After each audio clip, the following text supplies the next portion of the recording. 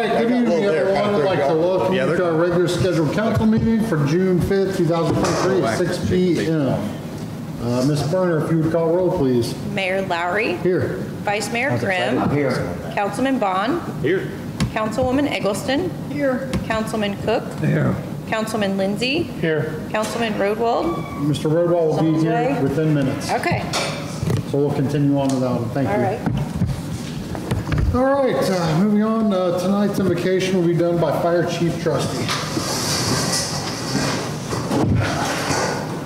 Father, Lord, we thank you for the day and all thy many blessings and the beautiful weather. We pray that you be in this meeting and that thy perfect will be done. Bless our first responders, our troops, and their families. In Jesus' name, amen. Amen. Pledge allegiance to the flag of the United States of America and to the republic for which it stands, one nation, under God, indivisible, with liberty and justice for all.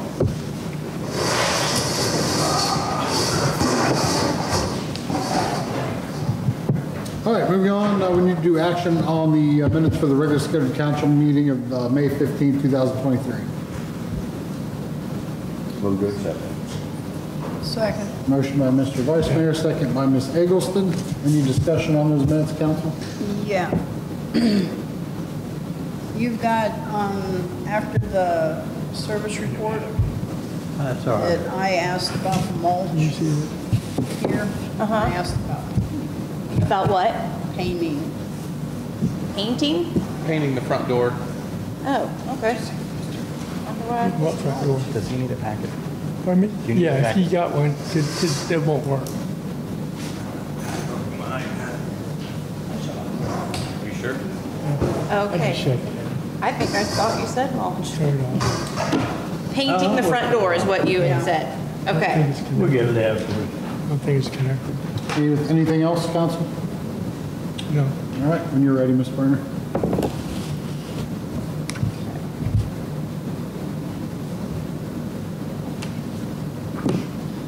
Okay. Councilman Cook. Councilman Lindsay. Yes. Councilman Rodwald's not here yet. Mayor Lowry. Yes. Vice Mayor Grimm. With the corrections, yes. Councilman Bond. Yes. And Councilwoman Eggleston. Yes. Those minutes are accepted 6-0. All right, thank you very much. And moving on to communications, Mr. Bridge. Thank you, Mr. Mayor, members of council, members of the public. Under communications, we have a few items. We will start with A, which is our Star Life Award, and we have two of our great city employees here. Three actually if you count our fire chief, so I'll turn it over to Fire Chief Trustee.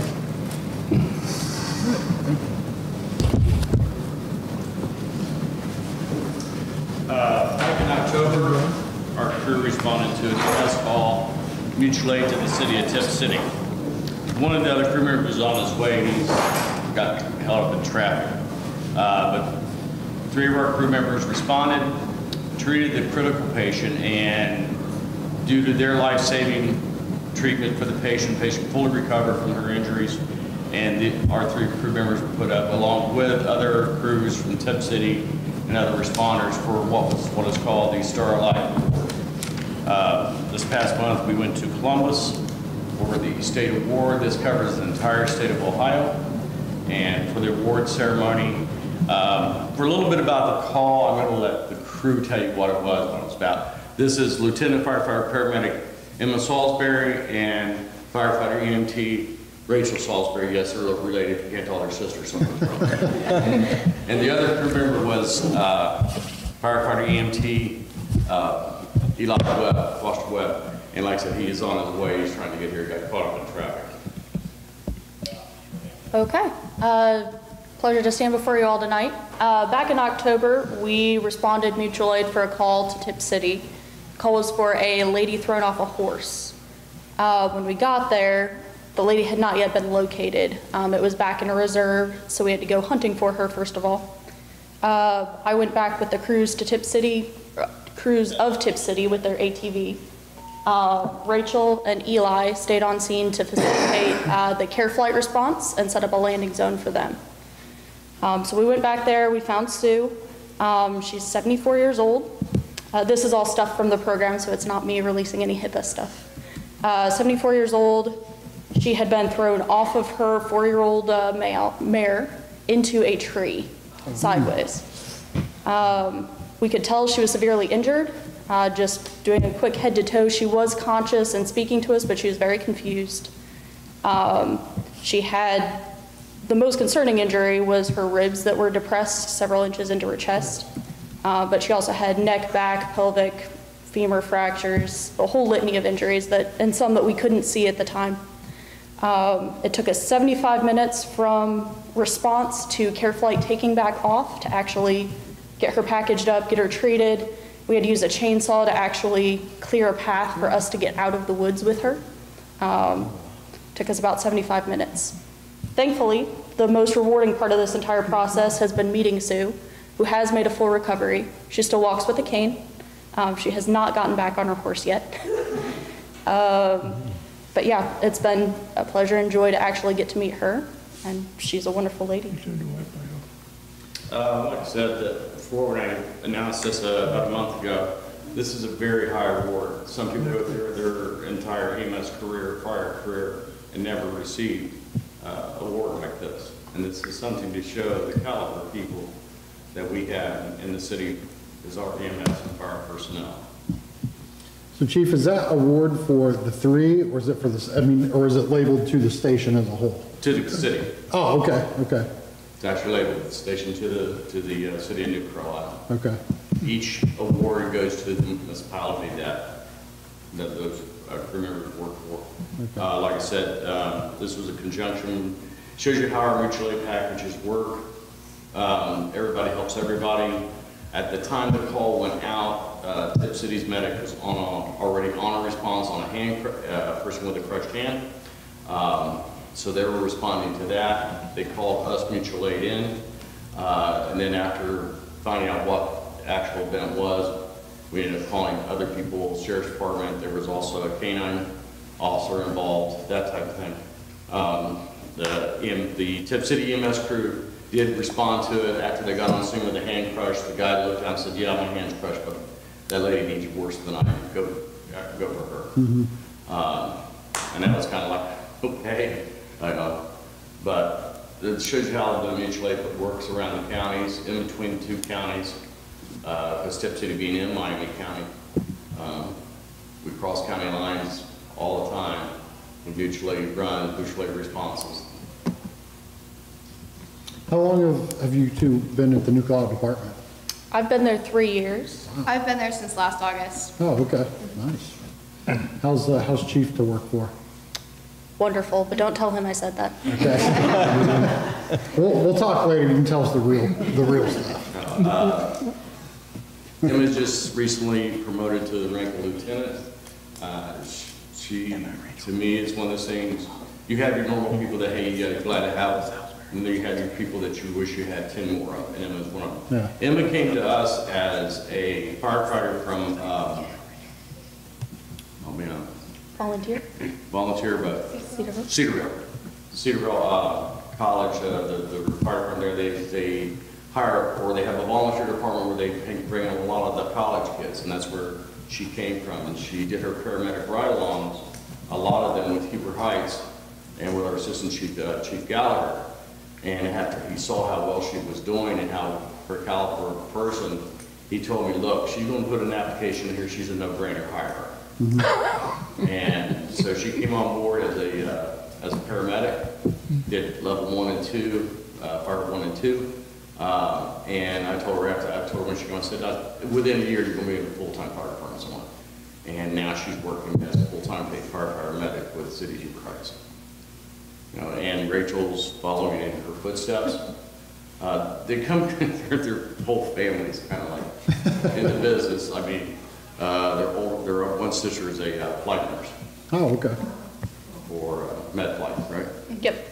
So their family's kind of in the business. But like I said, it's a big deal for the department, a big deal for them, and a big deal for the city to see the caliber of people that we have working for us. And if you guys wouldn't mind, I'd like to get a picture of them with the city manager, assistant manager, and the council. Most definitely. Absolutely. So let's bring everybody up this way. Got that?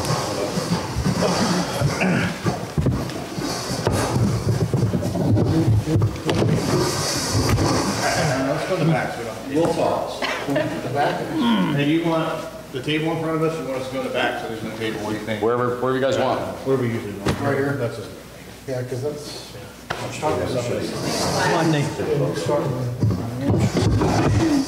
Do you want to be in it, Chief Trustee? I can take it. Would you like to be in it? I'll take it. Okay. It's their report. They did the work for me.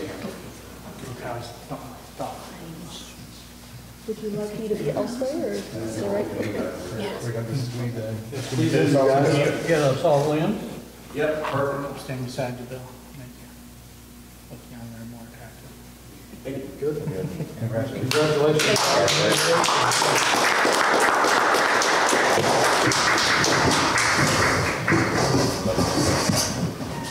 Oh, you should go Do it again. Can we do it again? This is Eli Foster Webb. He is the other crew member, firefighter EMT. No mas, Mr. Cook.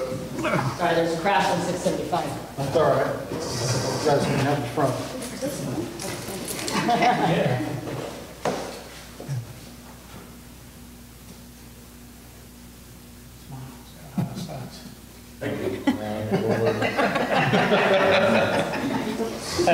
all right. I cut my face. I cut my face. You live in Ohio, Dan. That's what we call Ohio State. Ohio. That's what they call it. Yes, Ohio. Take anything out there? All right. Mr. Mayor, question? Sir.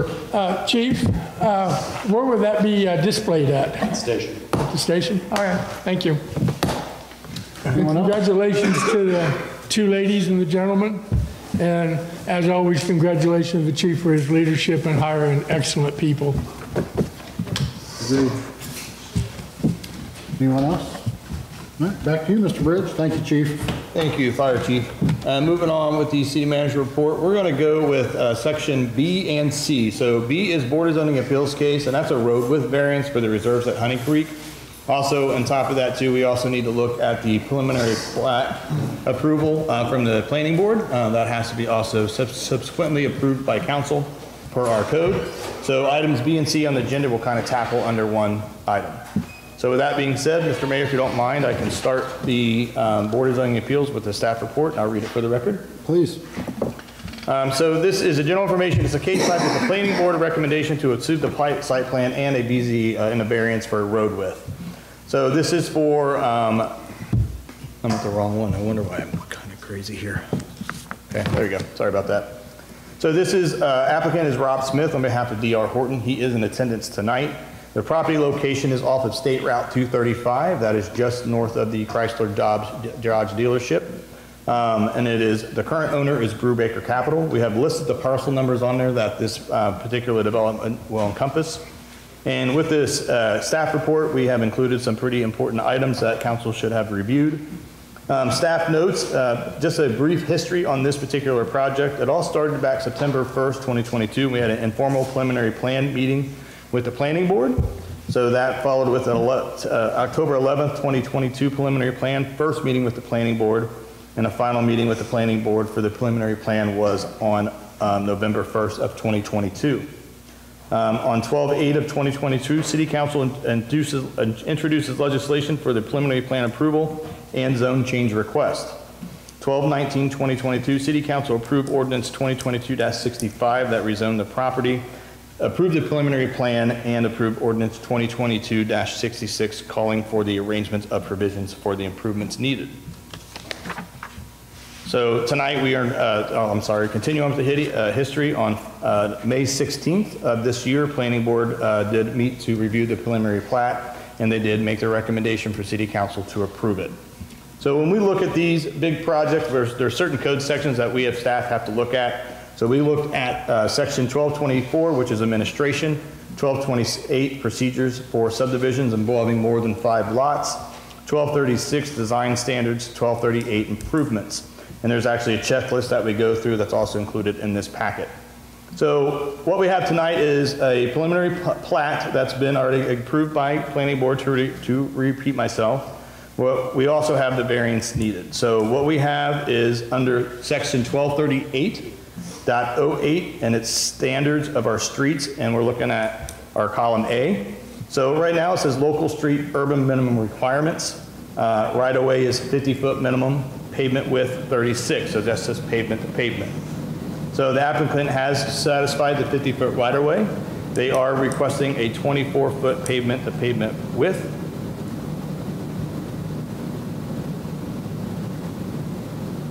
So the applicant is requesting a 12-foot pavement to pavement variance. So that does not include any kind of gutter space. When you look at a road, you see the black asphalt, then you see about that much for the gutter.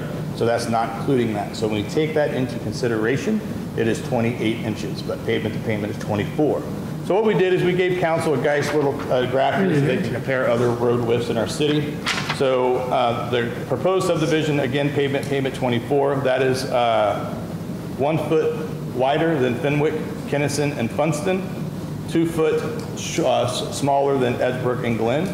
And then, for example, Lake is 38, White Pines 27.5.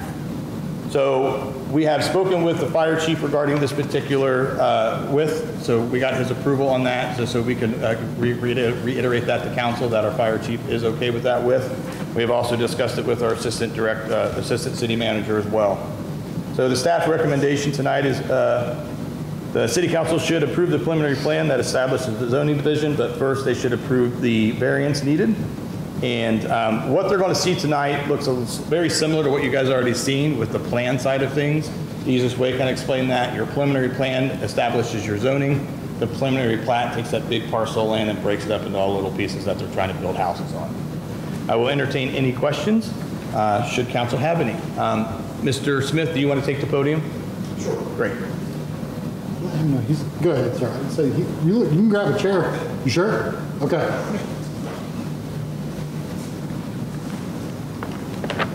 Yeah, thank you very much, Mayor and council members. Rob Smith, D.R. Horton. We've all met each other before. Good to be before you again. In case you're wondering why I'm back here, thought you already approved this. To reiterate what Randy said, this is the preliminary plat stage.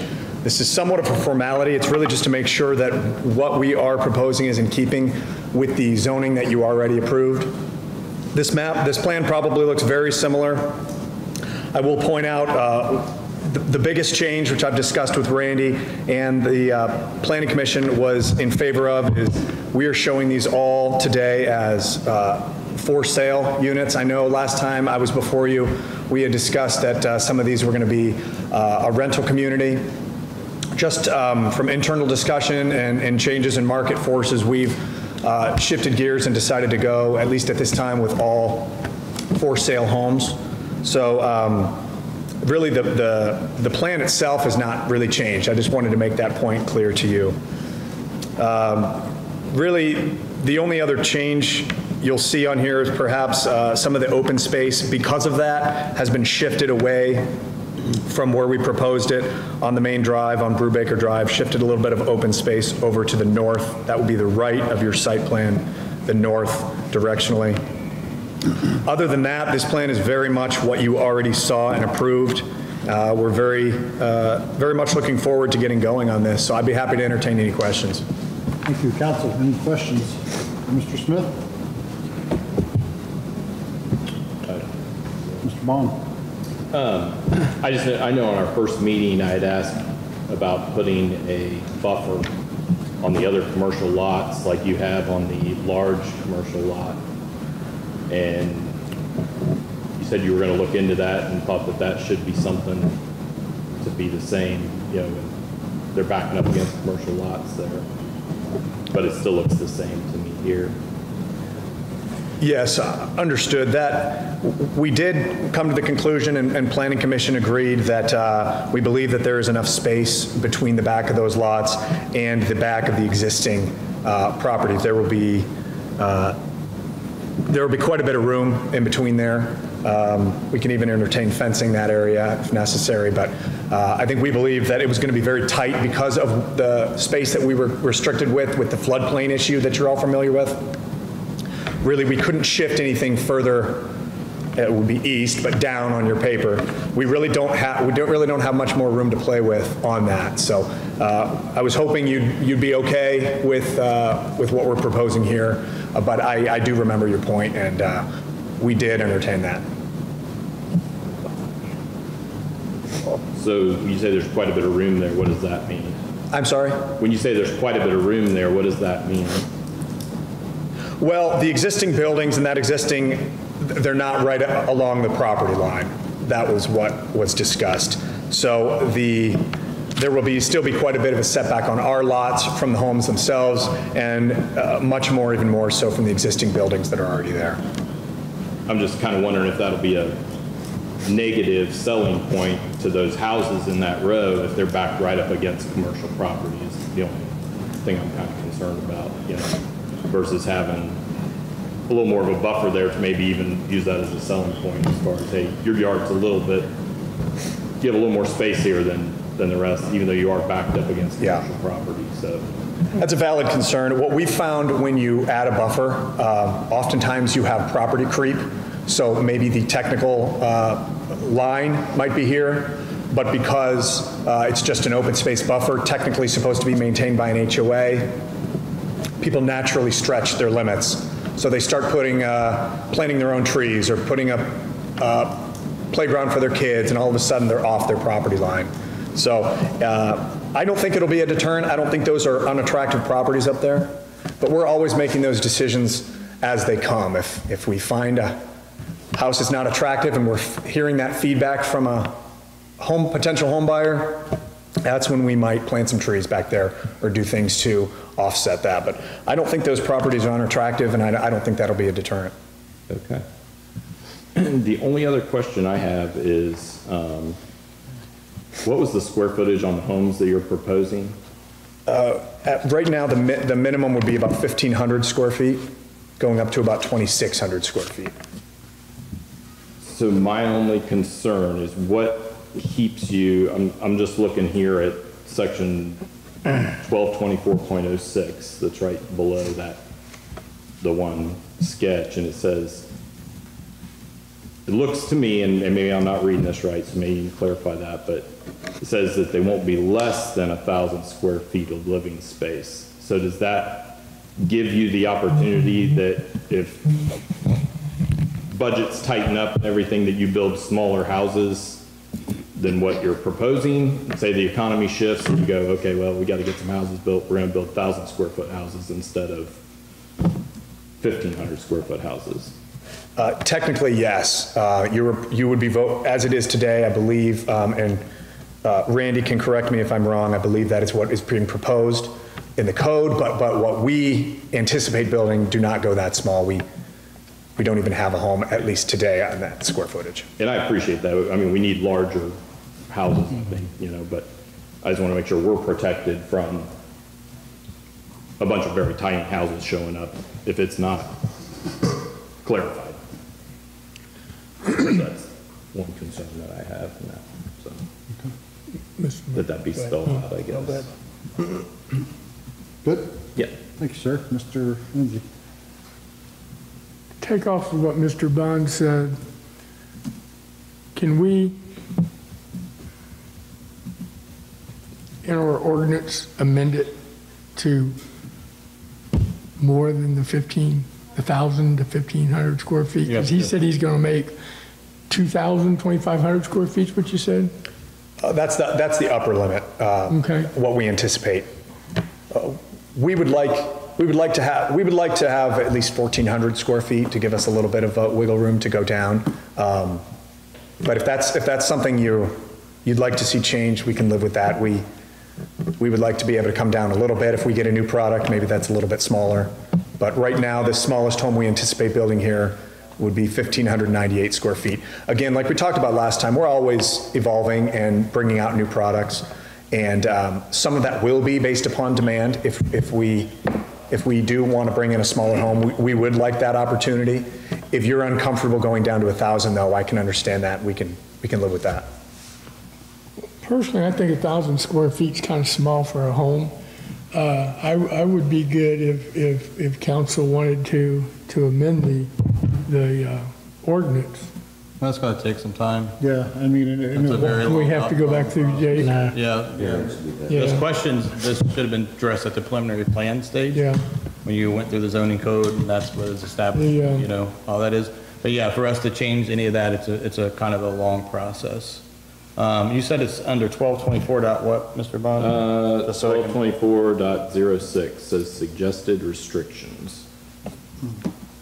Oh, suggested restrictions, that's copied and pasted from our own code. Those are just suggested. They're not going to use, he's talking about the suggested covenants that were included. I thought you were talking about the actual section of the code that states how big these parcels have to be. So those are just suggested restrictions. Those have been in our code for the longest time. It's part of the application requirement, so we have to include it with the application. Okay, so. And again, it's just suggested. But it's still, but I guess my concern is still, there's nothing that spells out, I guess, what they can or can't build size-wise. You know, we looked at the dollar figure. I think we said these homes were going to start in the 250, upper 250 range. Correct me if I'm wrong. I don't remember the exact figures, but I don't want to, I guess my personal preference is not to see 1,000 square foot homes being sold lower income in there. For that neighborhood, I guess. I'd like to protect that and have a little bit nicer neighborhood, I guess, with some larger homes. And not have us get boxed in on that. Do you have intent to build 1,000 square foot homes? I'm sorry? Is there any intent to go smaller than the 1598? Because they submitted an elevation and rendering packet with the actual approval, and it had all the listed floor plans on there with the minimum and maximum square foots. So do you even have a model that's 1,000 square feet? We do not. Do you have a model that's 1,100 or 1,200 or 1,300? Is that the smallest house you build, the 1598? Currently, yes. Currently. Do you have any plans to expand that? Not that I'm aware of. So again, those are just suggested covenant restrictions. I mean, you guys could probably change that because it's not under the planning and zoning code. Well, I mean, even or if you we can were, make it a point of your approval of the preliminary plat tonight, just to say it has to be a minimum of whatever. But I don't think there's any intention for them to go smaller than what they have. I'm not questioning intention, but things change. Time passes, things change, and I just want to make sure our city is protected from having to be forced down a path if things aren't spelled out or whatever. but it's already in our code that it's at a minimum of 1,000, correct? It's in suggested restrictions. Right, that's what I'm saying. So even if we can't change that because this is already in play. So once this process is started, we can't in the middle of this process change it. Am I correct? I think we can. Until we vote on this, we can change anything in this here as long as they don't have to go through the lawyer. But the gentleman's saying they're not going to build anything smaller than 1598, I believe you said, correct? That is our intention today. Yes. That's your smallest that you're planning on building. So if we could amend our suggested restriction code. Well, you don't want to do that because what if someone wants to do a different neighborhood of 800 and 900 square foot homes? Yes, I mean, so this application process would be the is the size of same the garage. application process that like the Twin Creeks people, when they went through all the processes, they had to do the same code requirements as us. So I understand the confusion, I truly do. But I think, I don't think there's going to be any issue. And really it's for council to decide as a whole how they want to change it or not change it or require them to do something. Mr. Birdwell, go ahead. You're not gonna, I mean, you're gonna build as sold, right? You're gonna throw up a few spec homes, a model home, and then you're gonna build them as you sell them, correct? We generally build spec homes on speculation and then sell them. Yep. So, I mean, you know, you're not gonna just throw up 1,000 square foot house. I apologize. Hey, council meeting. I mean, and again, I mean, you know, my first house in New Carlisle was 1,000 square feet. Houses on Smith are 1,400 square feet. So 1,400 square feet is a nice size home. And then if you throw a basement on top of it, you know, you're almost doubling your square footage. So, And I know other people don't want to hear this, but a lot of people don't want large homes anymore either. You know, larger homes mean larger stuff to take care of, trust me. I live in a large home and I don't like it. But again, you're not going to build until you sell it, you know. So, I mean, if someone comes in, they want a 1,200 square foot house on a full basement, then, you know, build a 1,200 square foot house on a full basement. It's still going to cost them $300,000. But what he said was they don't have anything in their repertoire right now below the 1598, correct? That's correct. So they wouldn't even build a 1,200 square foot home for them. Well, because they don't have, that could change. they don't have the plans for it in their things. I mean, if somebody brought the plans, they might build it, I don't know. So, Mr. Mayor, if you don't mind, it's 1224.062, if anyone wants to follow along at home, and it reads as follows. I'm just going to read the first two sentences. It's really the pertinent sections. The ground floor area of a single-story structure shall be not less than 1,000 square foot of living area. A 1.5-story structure shall contain not less than 1,400 square feet of living area. So what one floors do you have, branches? Again, our smallest is 1,590. Is that your ranch? Yes, that's one of them. So it's not any house, it would have to be a single family house to be that 1,000. So anything if it has more than one floor, it would be a minimum of 14. But again, these are just suggested. I wanted to see if this is actually under a planning and zoning code. If it is, that's a whole other level of amendment and changing. It's going to take around 90 days to do so. We've been through that process a couple times before with changing the zoning on this particular property.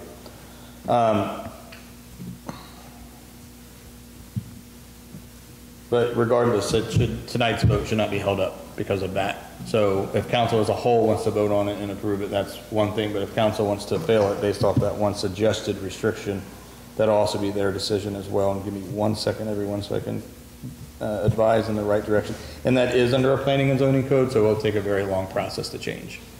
Well, I guess I'm not so worried about the time. I mean,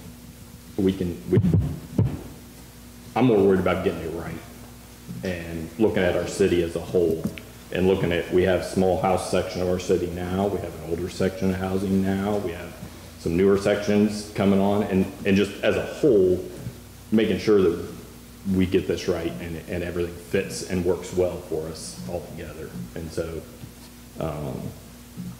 again, I'm not questioning your intent or anything, but you may not be here next year, and the next guy that comes in decides we need to change things up. If we don't have things in writing and things spelled out, it just opens us up for.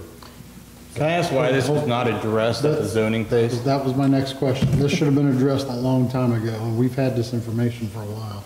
Now, in Auburn's, their defense, that's a suggested restrictions were just part of the application for the preliminary plat. It was not part of the application for the preliminary plan. So this may be the first time that some people are seeing those things, but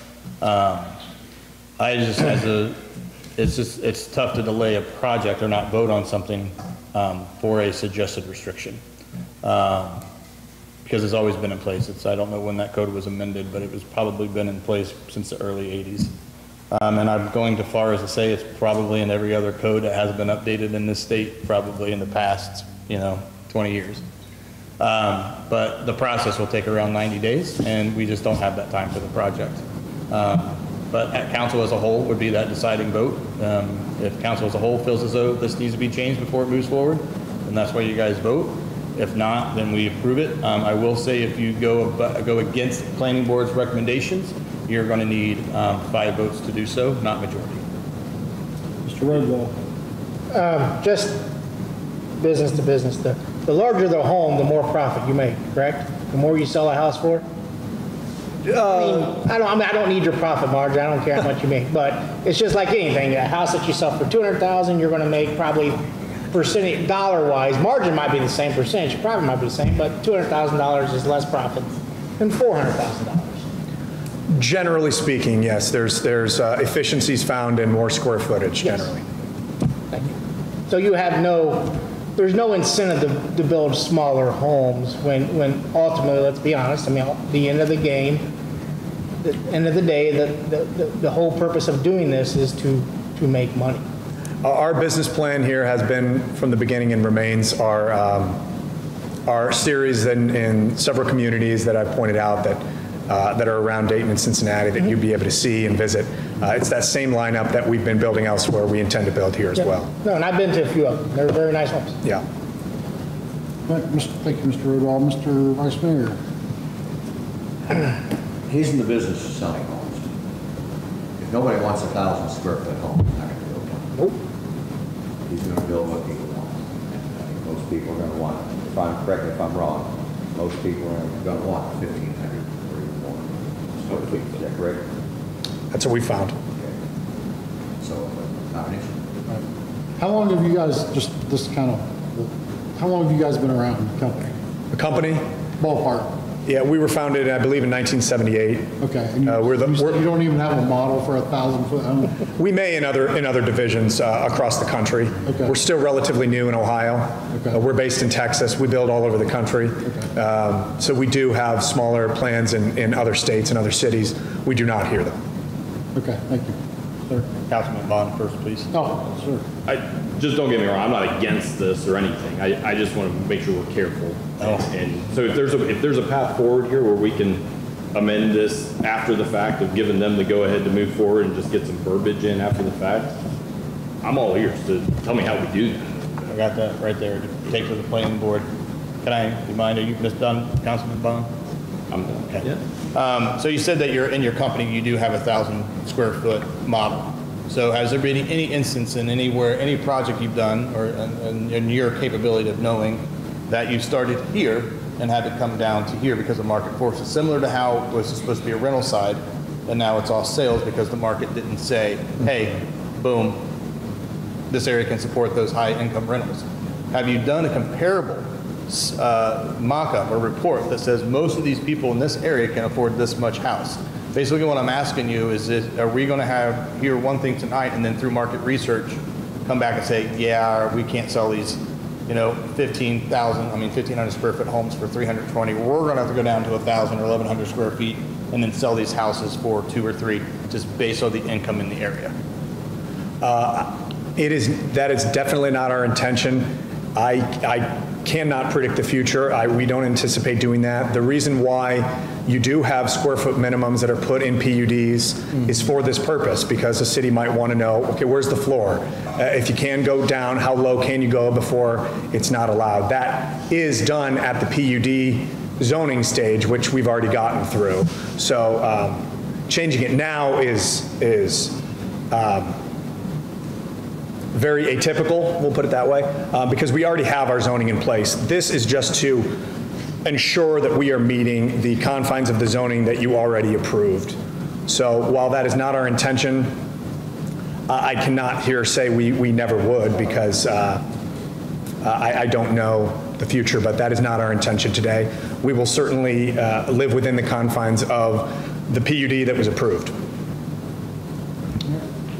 then we can cross that bridge.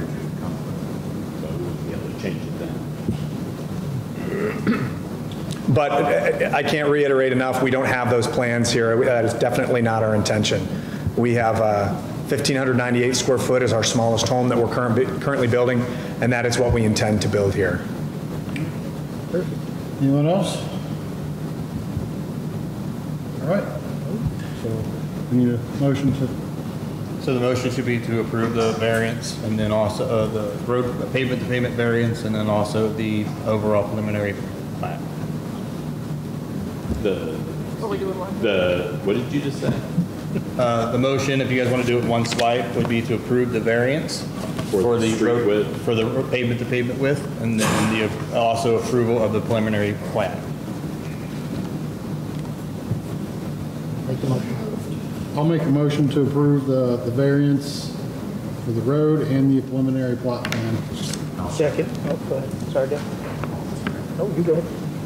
You were the first, yes, Yeah, Mayor? we'll go with Mr. Vice Mayor. All right.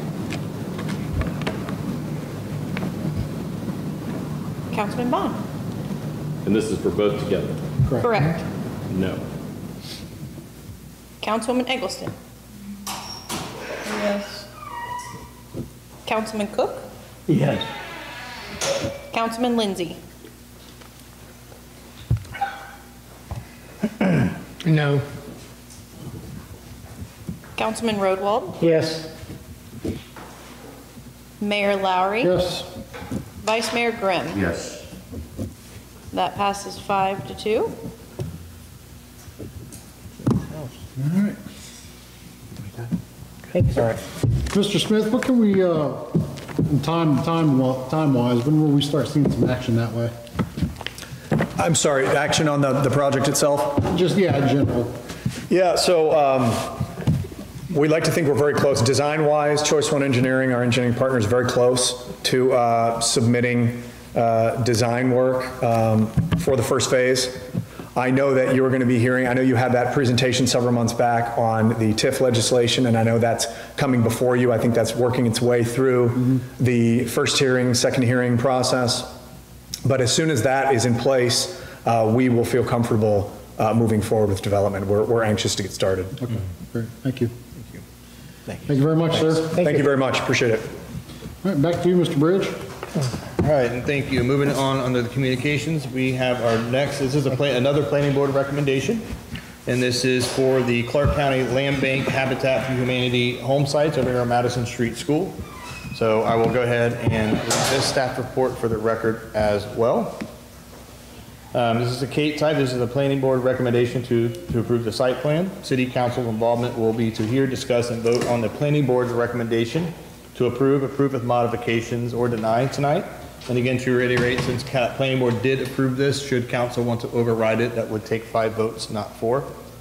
The property is 600 West Madison School. It's one parcel number. All the zoning around it is residential. So in the exhibits and attachments are pretty pertinent information that council had reviewed. Staff notes on this brief update on the history of the project. A few years ago, we had the Madison Street School tore down. So we have a very large acre of land back there that's currently unproductive. So council graciously had worked with Habitat, and we have donated, well, for $, sold them 70 feet wide by 155 deep for parcels across. So they're going to build 4 homes along the Madison Street frontage. So planning board approved the tentative lot split, and this is a little history, 5-0 on March 30th, 2023. Council approved temporary variances for the project on May 1, 2023. And then here we are, the last meeting we had was on the 16th with the planning board, and they also approved this, which is why we're here tonight. So we made council a nice little graph here that has all the lot sizes and all that good stuff on it. This is not the first time they've seen that. So the recommendation should reads as follows. City council should make the recommendation to approve these site plans with no modifications, as the project will benefit the New Carlisle community. Adding housing that is affordable to diverse income ranges is paramount to long-term success of our city. Both the Clark County Land Reutilization Corp. And the Habitat for Humanity Greater Dayton have been and will continue to be valuable community partners.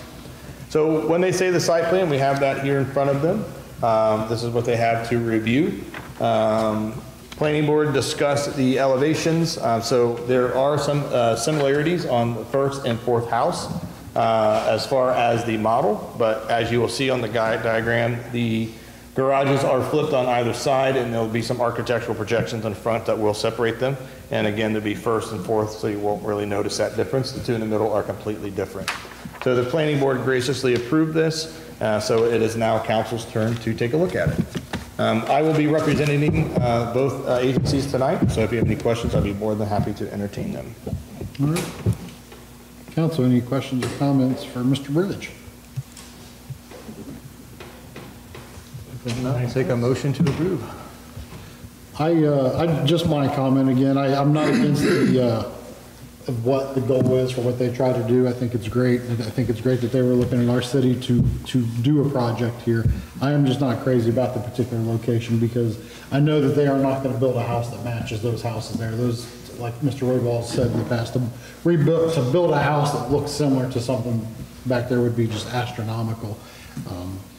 But, you know, I also think that there could be potential use for that land that, you know, maybe the city could use down the road. So I just, at this particular location, I'm not for it. That's all I want to say. Anyone else? All right, does anyone want to make a motion? I'll move this. Second. So motion by Mr. Vice Mayor, second by Mr. Roadwall.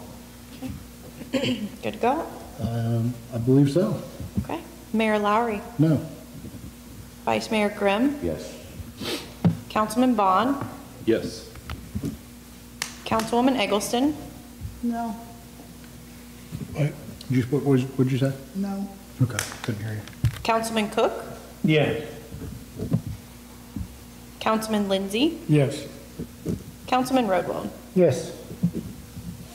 That is accepted 5-2. All right, thank you. May I say something? You may say something. These houses, they don't look, per se, identical to what's there, but I think they look pretty darn good. No, I wasn't saying that they don't, yeah, I wasn't trying to say they look bad. I don't know. If I lived back in that area, I would want something a little bit more similar, like bricks and things, but, you know, it doesn't matter. It's terribly expensive. Well, that's why I said, I know you can't rebuild a house like that for anywhere near what they're gonna build those houses, but, either way. Thank you for that. On top of that, I will be attending the kickoff event, fundraising event, and speaking on behalf of the city. That is, I want to say June 22nd. It is down at the Pentagon Center in Beaver Creek.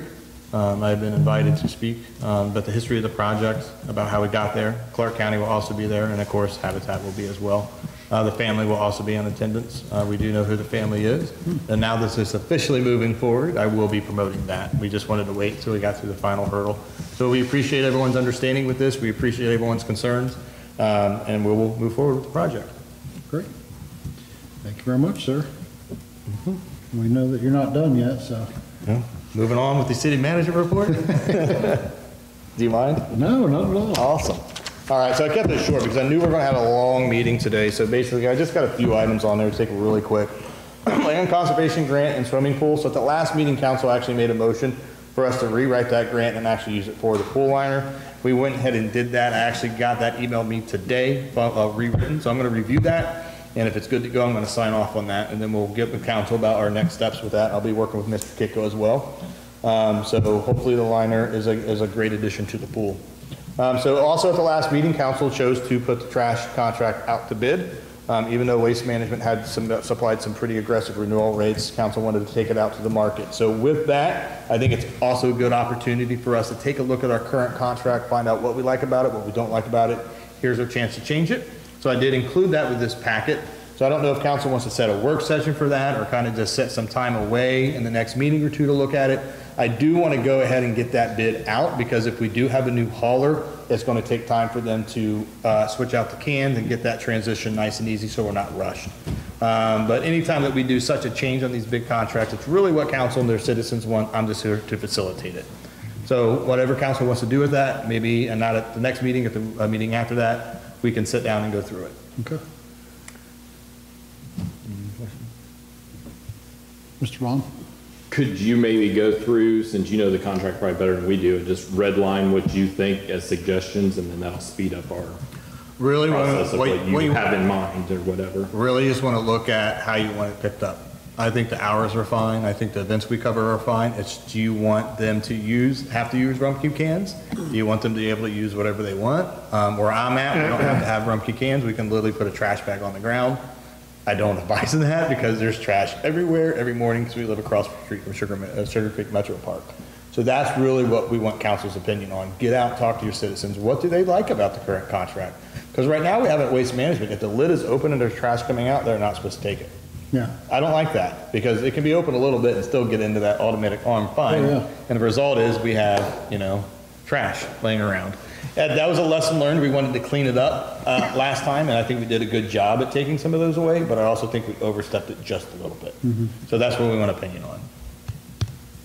So do you want us to either set a meeting to discuss or just discuss it in the next council meeting, some bullet points or something? We're not trying to reinvent the wheel here. I think there's just a few tidbits that we need to, go over. Yep. I don't think we need to set a separate meeting, but Mr. Cook, Mr. Lindsay?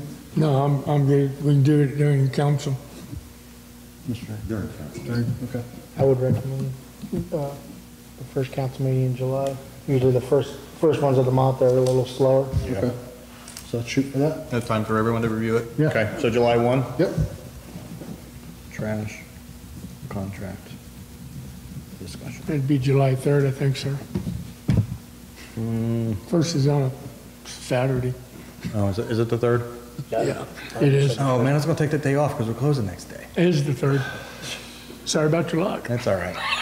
Sometimes you gotta do the stuff you Hey, gotta do. that's why you That's why you No, make the big no, bucks. no, he should be on vacation. That's why you make the Okay. big bucks. No, hopefully he's away out of town. That's all I have for the city manager report. I'll be happy to entertain any questions. All right, council, any questions, Mr. Vice Mayor? Something you said earlier jogged my memory a little bit. Gee, this has been months, maybe years ago. We talked about having someone come in and go over our codes. Oh, code. Take out the outdated ones, modify conflicting ones. We've not made any movement on that. No, we had an employee who was working on that, but the employee's no longer with us. So when we start our budget discussions for 2024, I'm actually going to set some money aside to have a professional company come in and do it, which is going to streamline it, make it much more professional and appropriate. But there are a lot of sections of our code that contradicts themselves, and then just, they're antiquated. I mean, these codes are written in the 80s, you know, so I think it's a good time for us to look at it. That's sad. Things in the 80s are Well, that's because he was born in the 80s. No, I wasn't. I was born in the 70s. Like example, we have something about campers not being able to put in someone's driveway because it blocks vision across the street. But can someone tell me the difference between a camper and a massive F-350? That people park in the driveway? So that's what I'm talking about, that with the time to change, we need to take a look at that, especially the exterior property maintenance code. Anything else, sir? Anyone else? I had just a couple, Mr. Bridge. One, when I came in, and please tell me you can tell me something positive about that Smith Park sign, because I really want this fixed like yesterday. Signed the contract, we're just waiting on the You person to get got the done. contract? Contract's already been signed and executed. Awesome. So what kind of timeline are we looking at? Hopefully a couple of weeks, maybe a month. They have to order materials and stuff. 14 to 18 months. No, we're not going that far, but no, the contract. Acme Sign Company? Be about 6 years from now. We paid half the deposit on it, and everything's good to go. We're just waiting, this particular person's probably waiting for materials to come in. Smith Park, so. What about the welcome to Newport Isle sign? The which one? The welcome to Newport Isle sign coming up from the south. What's the one coming in from Waterdog? The one that blew down. Big tall one. That blew over it. Did we get that fixed? Hensley Park? No, we decided Hensley Park, you decided not to put it back we up. decided to not replace it at the last meeting. Oh, okay. I thought he meant the sign that says welcome to Carlisle by that Waterdog. I'm like, Oh, what? no, We just no, had it, no, it no. blew over. I think this got painted last year. Can I ask Mr. Kitco a question? Since he's here, and I assume you were here for the housing stuff, and I figured, just in case, I'd ask you. You okay with it? Main Street. I know you're normally not here. Any updates on that? And there's a reason why I'm asking. We'll have a pre-con meeting at 1 o'clock tomorrow with ODOT, so I might know a little bit more. Okay. But I mean, it's still slated to be done sometime this summer for sure. Goal is have it done before festival weekend. Okay. We thought, was it at the last meeting, the traffic study, the guy from the traffic study was here? Okay. So with the discussion we had on the traffic study, I know that if council was decided to move forward with turn lanes for safety reasons and things of that nature, it would probably be better sooner than later to give you that information, because you're going to have to order, I'm assuming, some traffic light equipment, correct? And, Order new traffic heads and then have the engineer come in and recalibrate the signal controller. Okay. And then the striping. The striping would be on hold after they pave till we probably got everything done or when it was approved, yeah. Okay. I think the gentleman from what's the name of the company again? Choice One. Choice One, thank you. It was very informative. I think it was interesting that he said prior to, regardless, you take the housing developments out of the equation, we still need these turn lanes for safety issues and things of that nature. And, even if New Carlisle was to never grow, everything around New Carlisle will continue to grow, or traffic will grow, or, houses will, populate with kids or whatever it may be.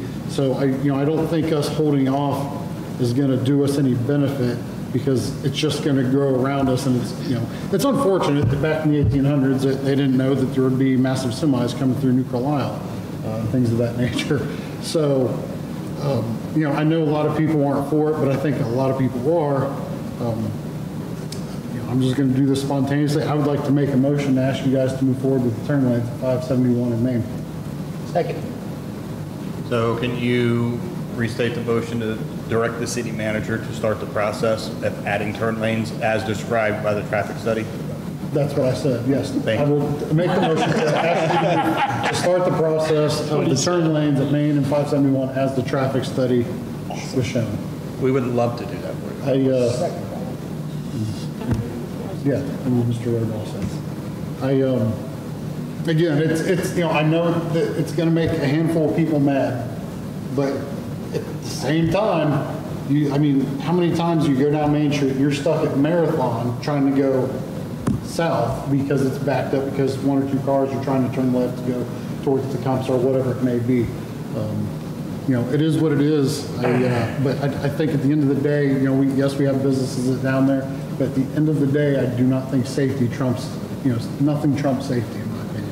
And that's, in my opinion, and for me, that's what this is about. Yes, sir. I come south on Main Street about 3:45 every afternoon. And quite often I am backed up almost to Lake Avenue.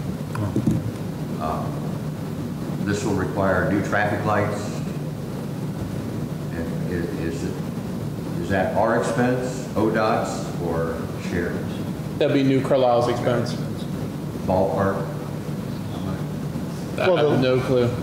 We'll get the information and email council for information purposes. I don't think we need new lights, we just need the attachments to it. I Yeah, think the like- lights themselves are fairly updated enough where we can just add. They'll either add a portion to the head, or they may be able to add a green arrow in one of the heads. At this point, I don't know. Everything's been updated compared to the old stuff. Yeah.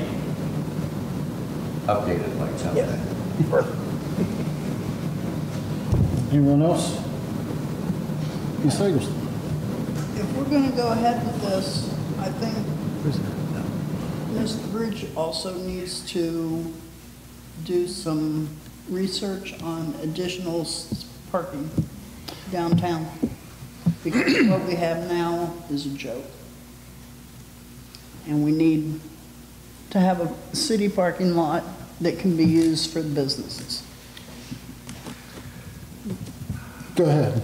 CVS has a pretty big parking lot. Rite Aid has a very large parking lot off of Pike Street. They can From handle. what I understand, Rite Aid's already said that they'll start towing cars. I've never heard that. CVS can't even mow the grass, more or less. Tow a car. So, I think I brought up one council, Ms. Eggleston is right, and we're gonna take some parking away.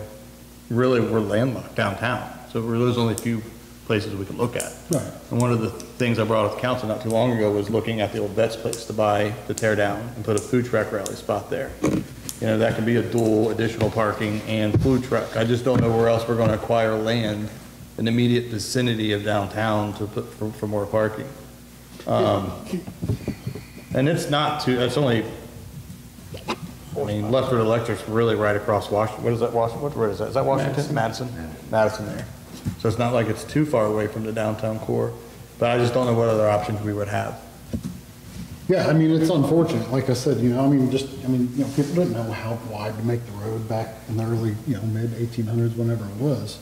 I'm not even sure if we can It's just, widen it. you know, Because of the When we were, right away. when we were discussing this, what, a year or two ago? 17. Okay. If memory serves me correctly, we were going to lose maybe 8 parking spaces. That was a long time ago. I don't remember how much. I think it was 5 on one side. Different sides are going to require different turn lane lengths because of the volume of traffic. You know? It's not that many parking spaces we're talking about. On the traffic study, he had recommended it'd be going, on there? if you're heading south on 235, it was three cars deep for the turn lane. Heading north, to make a turn lane to go west, it was only 2. So, I mean. Bottom line, not that many parking 6. spaces. Here's my other question too, because if you're heading, and me and Mr., we talked about this before, just me and the mayor a while ago. If you're coming into the city from the airport on 571, isn't there already a turn lane to go left? Yes. Okay, so why would the parking spaces in front of Abe's Hedges Treasures be removed if there's already a turn lane there?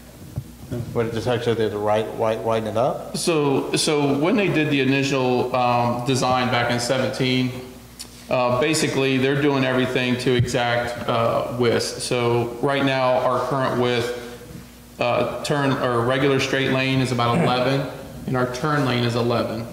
Today's standard is 12 and 12. So that would put that other lane from curb to the existing turn lane of about 18 feet. So your cars are about 8 feet wide, and then that would leave you a 10-foot lane, which is minimum for a federal highway approved road.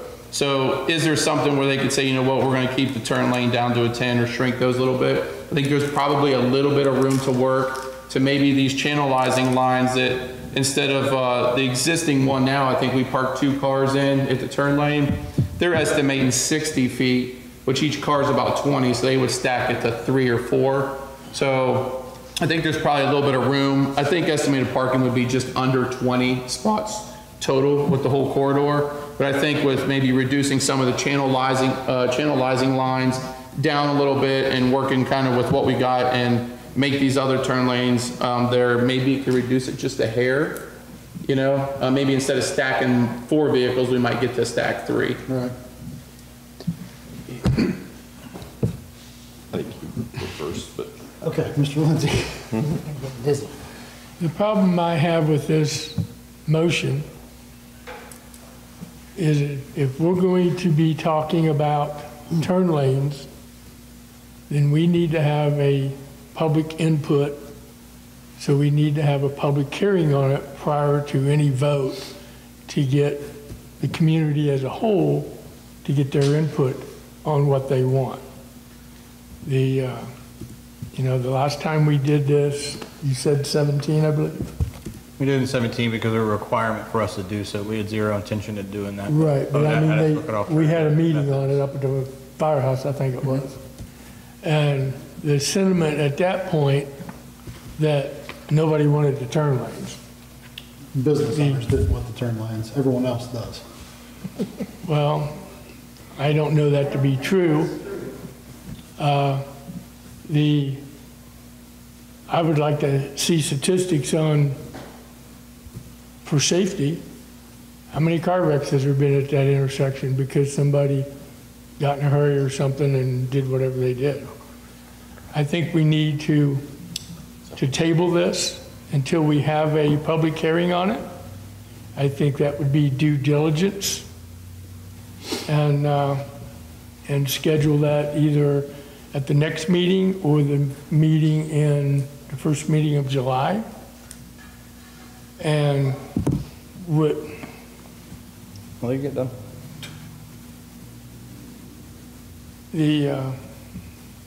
But I think we're going to get a lot of flack from a lot of people if we don't do a public hearing on this. This is a major thing that we're considering, and I think that's the proper way to do it myself. I don't know if anybody else agrees with that. I'll wait to hear what Mr. Bond has to say and anybody else, and then I may have a motion to make. We'll go to Mr. Bond, then to Mr. Bridge. I like that idea. I like the idea of giving the people a chance to, at least before we would vote on it, at least come to a meeting and have notice of, you know, what we're discussing or what we're looking at doing. I do like that. This is kind of an off the wall idea, but East Washington Street downtown, could there be a possibility we turn that into one way and do angled parking to allow more cars to park down there? We close it off for a section of time anyway when we put a Christmas tree up right there, but look into just turning that whole section from there to Pike Street, either to additional parking with angled into the curb or something. Utilize that as more downtown parking. One way, which way? I would think toward Pike would make sense, but I don't know. Because Pike, you come north on Pike, you have to go. That's true. So maybe you back Pike up or something. I don't know. It's just an idea to maybe be able to utilize that short section of street for some additional parking down there. It's a good idea, but when you think about it a little bit more, you gotta have it that far up, there's already gonna be parking in front of the businesses up by Washington Street. I think if people need a parking spot to go into Jake's Place or Abe's Hidden Treasures, they're gonna utilize CVS or Rite Aid before they go up to the Washington Street. As far as what Mr. Lindsay was said, this is not about crash data. It's not about safety. So you're not gonna have a lot of crashes. You know, this is more about flow of Mr. traffic. Mayor said it was all about safety. I say it's safety. Well, he can say it too, but it's not a crash data type thing. We're looking at flow of traffic and moving traffic along at a safe pace, but you're not gonna find a lot of crash data on there because it's not an unsafe intersection. It's just congested. The Okay. difference between congested and being safe. Now, as far as public hearing on that, I think you're going to get a little one-sided. I don't know. I know the last time there was a lot of business owners saying no. But again, too, I want council to understand that you guys are put in this position to speak on behalf of the people that elected you or appointed you. You know, so I understand it's a hot topic button, but as we can see from the traffic study, it's going to get worse. And we need to act on it ASAP. I'm not going to go back to an area that it's going to take me 15 minutes to get through. I'm going to avoid it at all costs. So by not having the turn lanes may actually do some counterintuitive stuff that we're not thinking of. Because if I can get in and get out, I'm going. But again, if it's going to take me some time, I'm going to find every other way to not have to deal with it. So it can go both ways, you know. But we have the data to support it. The data is there 100% to support adding those turn lanes. The thing that you mentioned about Jake's Place and a lot of the other places, they have some elderly people that comes in that can't walk a half a mile to get to the lawyer's office or wherever they're going. And I don't believe that we are considering the elderly people who are handicapped, that are in wheelchairs or on, you know, walkers or whatnot. And we're asking them to come from the municipal parking lot, walk all the way down the alley or around and come down to get to a business when for almost ever, they've had parking spots right there in front of them to facilitate that. And I would not be for the motion. But with that said, I'm going to make a motion that we table this till we have a public hearing. Already motion on the floor. My motion's on the floor. You can table any motion with a motion on the floor. So I make the motion to table it until we have a public hearing. Sir. I think this is more for Howie. Howie, being this is a state route, is there any chance the state would come in and say, we've done our own traffic study and, you know, we're... It's all home rule. It's home rule, but you have to follow the engineers, the... Yeah, no, I got you. I think council too needs to look at overall how much that generates, those businesses down there, how much foot traffic does that actually generate versus what's going to be coming up north that's going to be, for us to have our busiest intersection not congested is going to be way more beneficial than having it congested with all the houses. And this, I'm going to piggyback off the mayor's comment about safety. This is a safety issue because people avoid Main, so now they go down Church and 571 where there are the firehouse, there are kids playing, and typically, let's be honest, most people don't leave in a timely manner. They don't give themselves enough time. So if they get to Main and now they're backed up because they've caught 3 lights, so they cut through. Now they're down Church Street. We all been on Church Street. It's 25. No one goes 25. So it is a safety issue. So if we can keep them on Main, keep the traffic flow moving, keep them off these secondary roads, especially like Church because it is in some dire need of some repair. It is a safety issue. It truly is. I mean, there may not be wrecks at 235 and 571, but the least amount of traffic we can take off of our side roads and keep them on the main drag, the better off we are. And as a guy who, I avoid Main Street like the plague from about 3 o'clock till 6. I have no desire to go down that street. Anything else, sir? No, sir. Mr. Cook? Unbeknownst to Mr. Lindsay, a lot of times he and I don't concur. But on this case, I think we will concur that yes, we need a public hearing. The other standpoint of the fact of it is, let's think a little bit outside of the box. Let's put a patient drop-off zone on Jefferson Street going westbound. That's going to eliminate the problem of some elderly person going to James. But we could, huh? You mean a handicap spot? Oh, no, more like a drop-off point that you're going to drop them off and move on. Yeah. You're not going to impede traffic. But I think these are areas that we need to look at before we get into this thing wholeheartedly and do whatever we're going to do. So second my motion to table it. Yeah, I'll second. Mr. Mayor. Mr. Eggleston? I have to agree with Mr. Cook that I never thought I'd ever say I agreed with Mr. Lindsay, but I agree with Mr. Lindsay instead.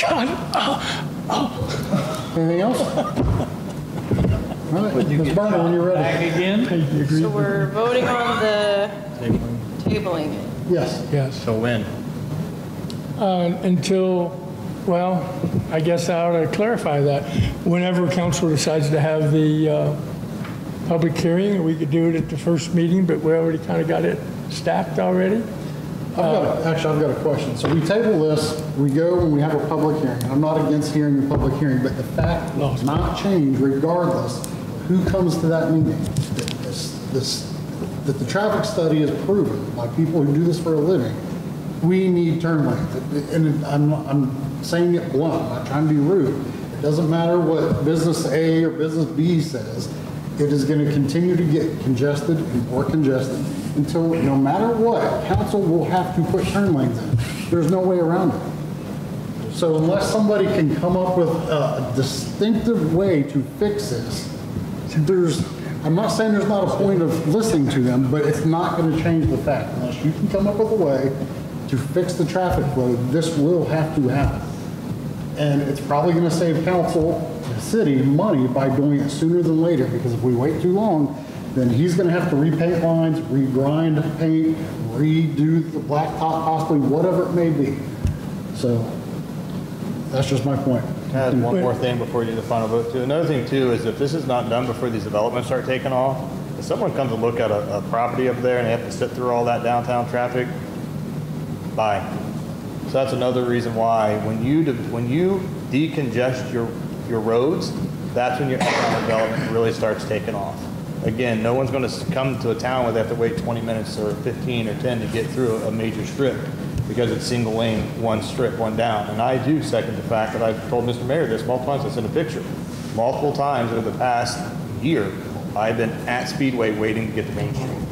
And I have pictures to prove it. So it is out of control, but council needs to understand the cost benefit here is heavily weighing towards adding the turn lane, even though there is a certain section of business owners that are going to be impacted. The overall benefit to the city is going to be way bigger than those little failures. All right, Ms. Brenner, call for the vote, please. I have one more question again. Mr. Vice Mayor and then Mr. I said it, I've been backed up almost to Speedway, almost to Lake Avenue. We're only talking a handful of parking spaces that could be moved to, they could park like Jefferson, Rite Aid, CVS. And as you said, if people cannot get through town, they're going to go somewhere else, or they're going to fly down Church Street. Another thing, I've watched, because I live right there, people get out of the car, go into Penny Lane or Sugar Shelf or La Mesa, take care of the business, and then go right back to their car. They don't look at there is virtually no foot traffic.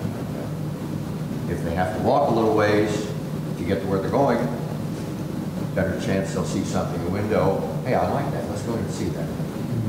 Drive more traffic. Nailed it right on the head. To the business. And that's what the traffic study guy even said. Yes.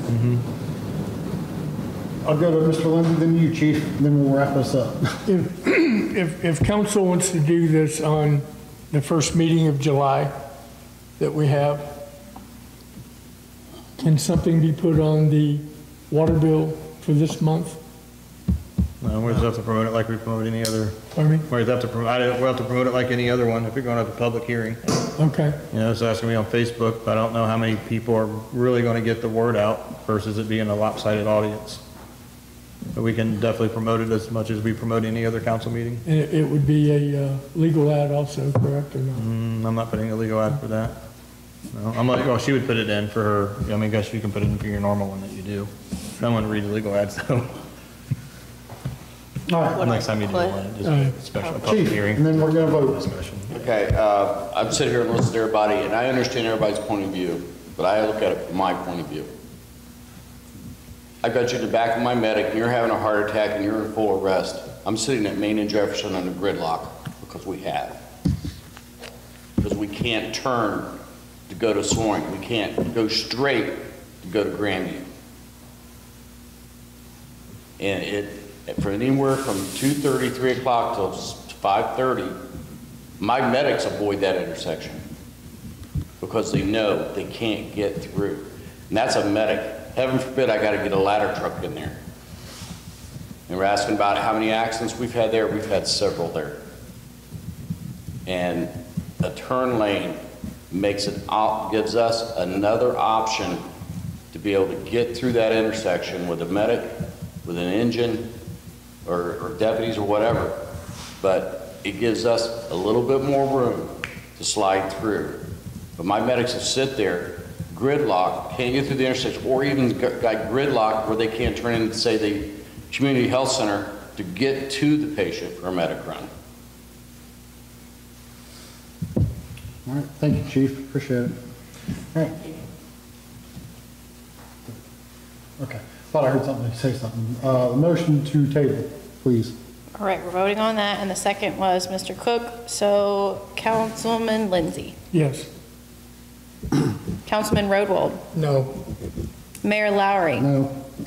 Vice Mayor Grimm. No. Councilman Bond. Yes. Councilwoman Eggleston. Yes.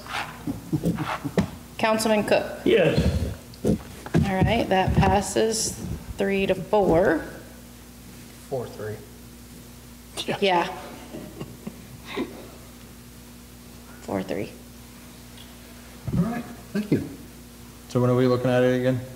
We're gonna, First sounds meeting like of July. we want the first meeting in July, basically, it's just, So 7-3, we're gonna do trash contract discussion and turn lane, actually, good. We're doing trash on the first two? Yep. Maybe we should move that.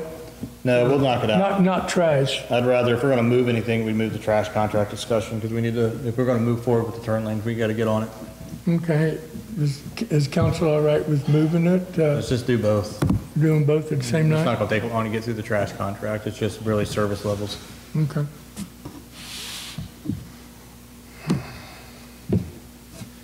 I do have a question for council, if you guys don't mind. So if we have people come and, you know, it's obviously gonna be, I would say, one-sided, because most people that come to council meetings are here for a purpose. I mean, you know, I would assume it's gonna be a lot of the downtown business people that are gonna come and speak against it. So if it's a heavy crowd that speaks against it, and I don't know who would vote to not put turn lanes in, I would assume that council will come up with a very creative way to fix the congestion at that meeting, right? If we're gonna vote against it, just my 2 cents. I would agree with that. Right. Sir? Isn't this at your discretion as a city manager? If anything with, well, it can't be. Thank you. Anything else? I've always said it would be a courtesy to come to council and I'm not going to do a big project without getting council's input. Well, but here, I mean, here's my thing. If anything, it goes through the planning board. So I was talking to the mayor about it. Planning board, it contradicts itself again. Charter says it makes recommendations to staff and council regarding all things physical development of the city. Well, that's a pretty broad statement because we don't send someone who's building a house, single house to you guys. But then you have another section of code that says the planning board only deals with RPUDs and some other thing that does nothing to do with turn signals. So when we were looking at it, we're like, well, where's the authority, the discretion on this? Well, we have the study. That's indication that it needs to be done. My job is to do the best for the city. So technically speaking, I think I could, but I'm not. No. I'm not going to do it without having council's approval, just because I'm not sure 100% if what I'm saying is 100% accurate, because I don't know if there's case law out there for something similar that someone else has decided on, that our code hasn't been updated. I just wish council looks at this from a whole and not just for your individual relationships, if you have any on that are down there, and look at the whole, what's best for the city. Fire chief nailed it right on the head with the safety aspect. Again, I'm going to reiterate, we have to look at the developments and how that's going to impact the city and change the city for the next 5 to 10 years. Because again, no disrespect for our downtown business owners, that core, that quad, those spaces that are going to be removed from our city are not changing the scape of the city. Developments are changing. The people coming in is changing the city. It's the development changing the city. It's development that is the big money maker with our tax revenue. And I firmly believe that if this is not alleviated by the time these developments come in, these developments, because both of them are right north of that intersection, it's going to have a negative impact on the overall development, fully developed. And I also think it's going to redirect traffic to other areas of our town that don't need it. Church Street is already busy enough because it is, our locals take Church Street, a lot of them. We don't want them to get into going down Clay Street because that's, I don't think there's stop signs on Clay Street, it's wide. So now they're back in our residential districts. Traffic is going to go where it's least resisted, just like water is. We find our way around the traffic. Again, by not having the turn lanes, you're forcing people to sit in traffic or diverse amongst our other roads. But again, I want council to just really look at the overall cost-benefit analysis of this. Who's it impacting? Why are we even thinking about it? Why are we at this point? We're at this point because of growth of the city. We're at this point in 17 without the developments. So that should be your indicator right there that in 2017, the data supported it. It's definitely going to support it in 2023, and it's definitely going to support it the moment that that first phase in one of those developments is done. So now you're adding more cars to the equation.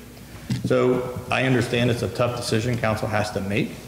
It has to be rooted in data. It has to be rooted in common sense, and I think the traffic study has supplied that. And one last thing. I mean, we go to experts for opinions, and that's why we go. Choice one is expert at this. This is what they do. Howie is an expert at this. Chief is an expert at his line of work. You know, why are we now just saying, I don't want to listen to the experts, I want to listen to someone else who doesn't have the facts and has a personal interest in it. Personal interest. That's what it is. A alternative motive instead of what's good for the community as a whole, and listening to the experts and says, this is what you need. I mean,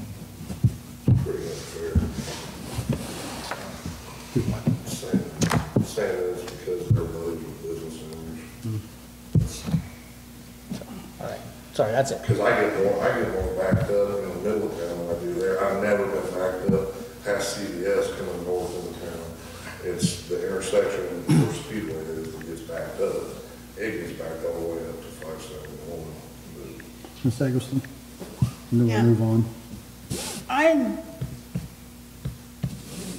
Okay, first of all, I do resent you saying the relationships that we have with business owners. I wasn't meaning you, it's a small town, we all know everyone. And I don't have a problem with having the turn lanes as long as we compensate with parking. And to expect a business to allow the city to use their parking lot isn't right. I mean, that's, you know, you're on Main Street and you have a big parking lot, so we're going to use it. I don't think that's right. If I had a business sitting on Main Street and I had a parking lot, I wouldn't let you take away the parking on the street. I'm not going to let you use my parking lot.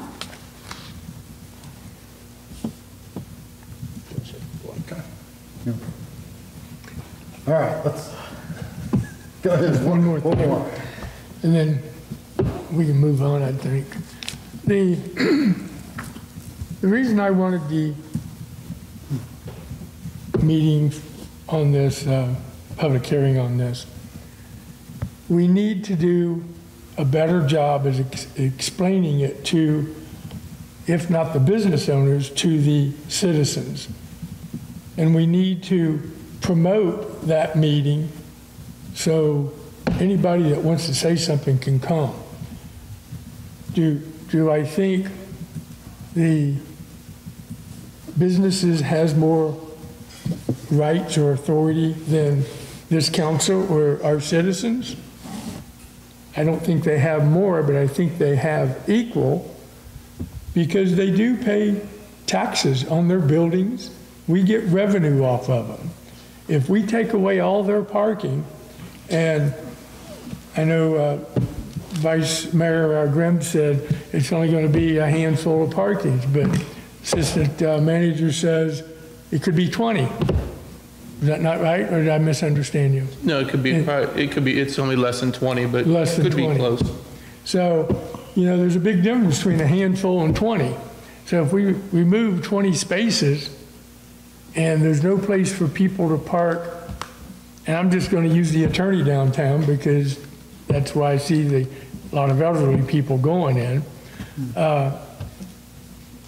we're going to put some people out of business. So if we don't care if we put them out of business, then let's go ahead and vote on it. I'll get Mr. Cook to rescind his I'll make another motion to undo the last motion I made, and we'll go ahead and vote on it and put people out of business. I just can't fathom that the city, this council, or the administration would want to put businesses out of business and then have vacant buildings sitting downtown that nobody wants because there's no parking close to their business. There's no parking behind their businesses. I never once said no one needed to go out of business. When you look at I didn't say that you said that. For example, I understand that, but you said It was a comment that I made. Administration doesn't want no business to go to business, but let me just, you said the attorney's office, right? Well, so he has 2 parking spaces behind his building that is his, that he can let his elderly patients park in should someone need immediate door assistance. Right. So he has parking spaces in the back. No one's advocating for anyone to go out of business, so I just want to clear that up right now. We love our downtown business owners. I know every one of them that we will be impacting, and I go back in history with every single one that we're impacting. That's why I said earlier, we got to take our personal interest out of it, because it's such a hard decision based off our small town and the longevity and relationships that we have. And some people do have the parking that's going to be removed, especially on the lawyer side. He's got parking spaces in the back, and he is only 15, 20 feet away from the community parking lot. You park in the back, you go down that alley a couple feet, and boom, you're in the back of his store. So it's not like it's going to be miles away. I appreciate the concern, but no one's trying to put anyone out of business. And I don't think that's going to put them out of business. Well, I think we will lose some businesses if we take away their parking.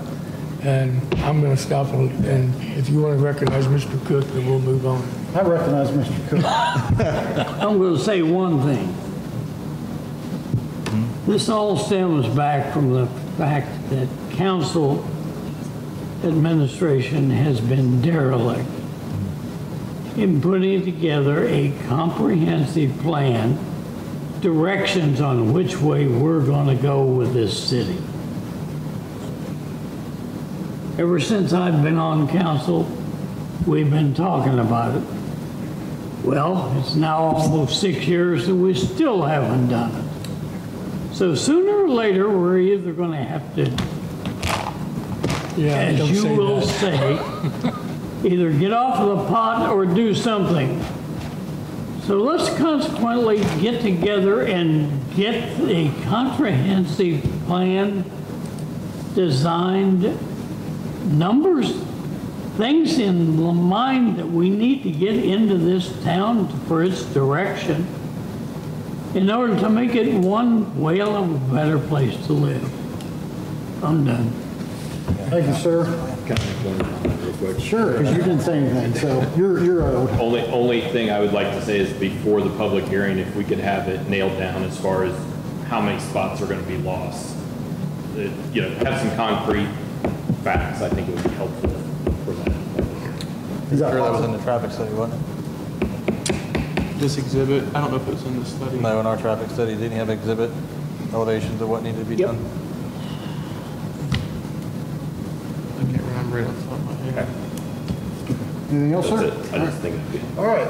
Thank you, Council. Mr. Bridge, Mr. Kitco, thank you. You were done with your report, correct, Mr. Bridge? Yes, sir. So, and I have my other signed questions taken care of. Committee reports, none tonight. Comments from members of the public. If you have any questions, comments, feedback, please go to the podium. We'll need your name and address, and please keep it to 5 minutes. We'll keep you on time.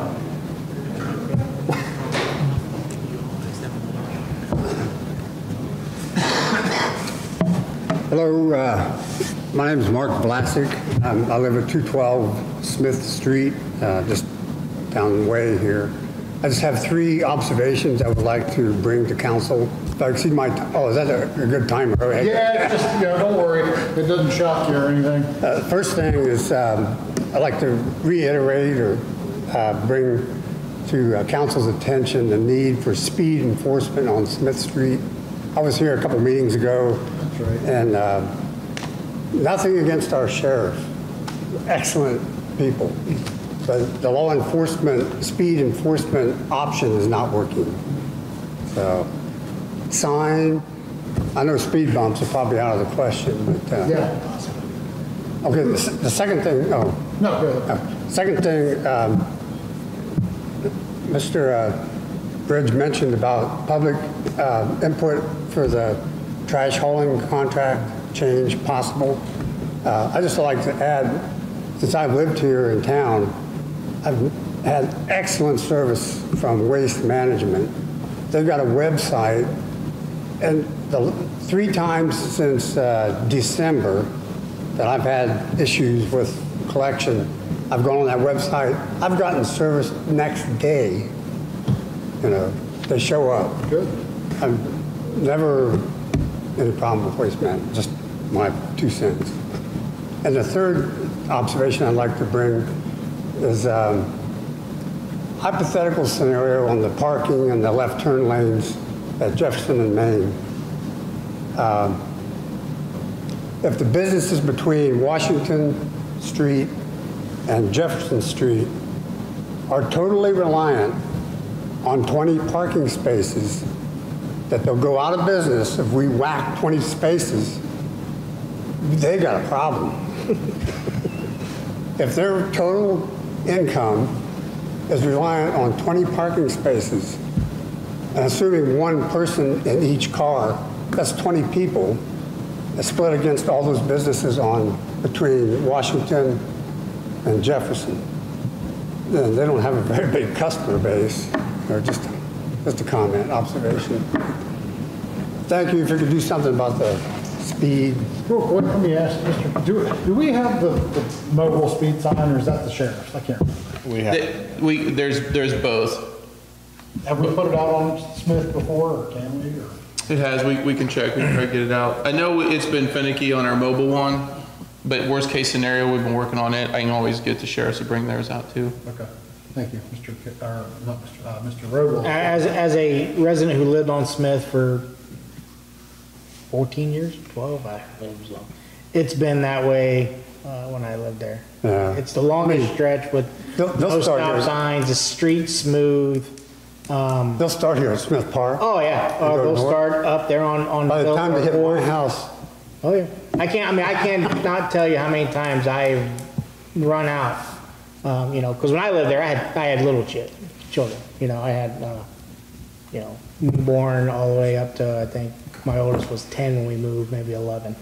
I can't tell you how many times I've literally walked out in the middle of the street because I mean, they fly down the road. I had a Lowe's box truck pass me before I turned into my driveway. Yeah. That's bad. Yeah. Well, I mean, it's because very few people park on the side of the roads there, you know, because all the driveways are double, they're all long, so they have ample parking in their driveways, so it's a mixture of long straightaways, smooth roads, no cars on the side. Excellent street. It looks like, you know, people, you know, it's a drag strip, and I agree. I mean, and I proposed the speed bumps years ago. Howie told me we couldn't because of plowing. I understand. I've spoken to the sheriffs about it when I lived there, so we can reiterate it again. But Mr. Vice Mayor had something for you, sir. Oh, I like the comment you made if they're dependent on 20 parking spaces. Several of the business owners park in those 20 parking spaces. So if they were serious about parking, they would park. Now, I'm speaking from purely no knowledge of facts. Well, I'm just hypothetical. Coming at this with no knowledge or facts. That was hilarious. I worked for a boss one time that said, I made my best decisions in the absence of knowledge. That will make it less stressful. Right. My Lord, if I live by that motive. Thank you. Thank you very much, sir. Anyone else? No, this isn't a battle, always.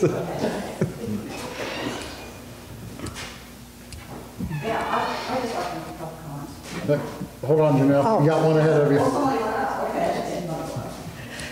Karen Lowry, 604 Colony Trail.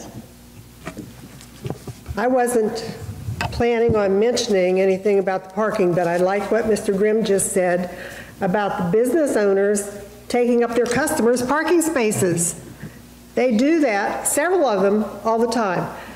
They have no business parking on Main Street when they can park in the municipal parking lot around back and walk to their business. Maybe if they have to drop something off, that would be a different story. But I know that that is an issue. And Mr. Bridge said something that the citizens voted all of you into office to do what needs to be done for this city. We do not have to have a public meeting every time something is happening in this town. You guys were voted into office to make the hard choices and decisions when you know they're right, and you know this is the right when you know we're going to have turn lanes.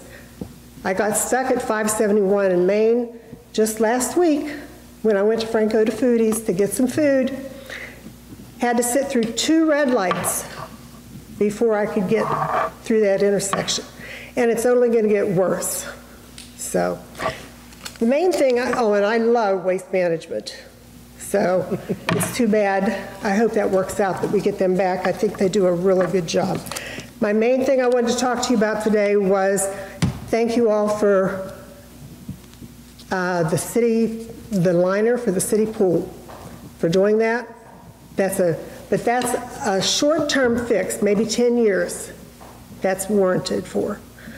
I'm hoping that city council and management and everyone in the city offices thinks about the long-range plans for that pool, because all of my kids learned how to swim at that pool, and we all know that drowning is like the major cause of death in small children in this country, in this state.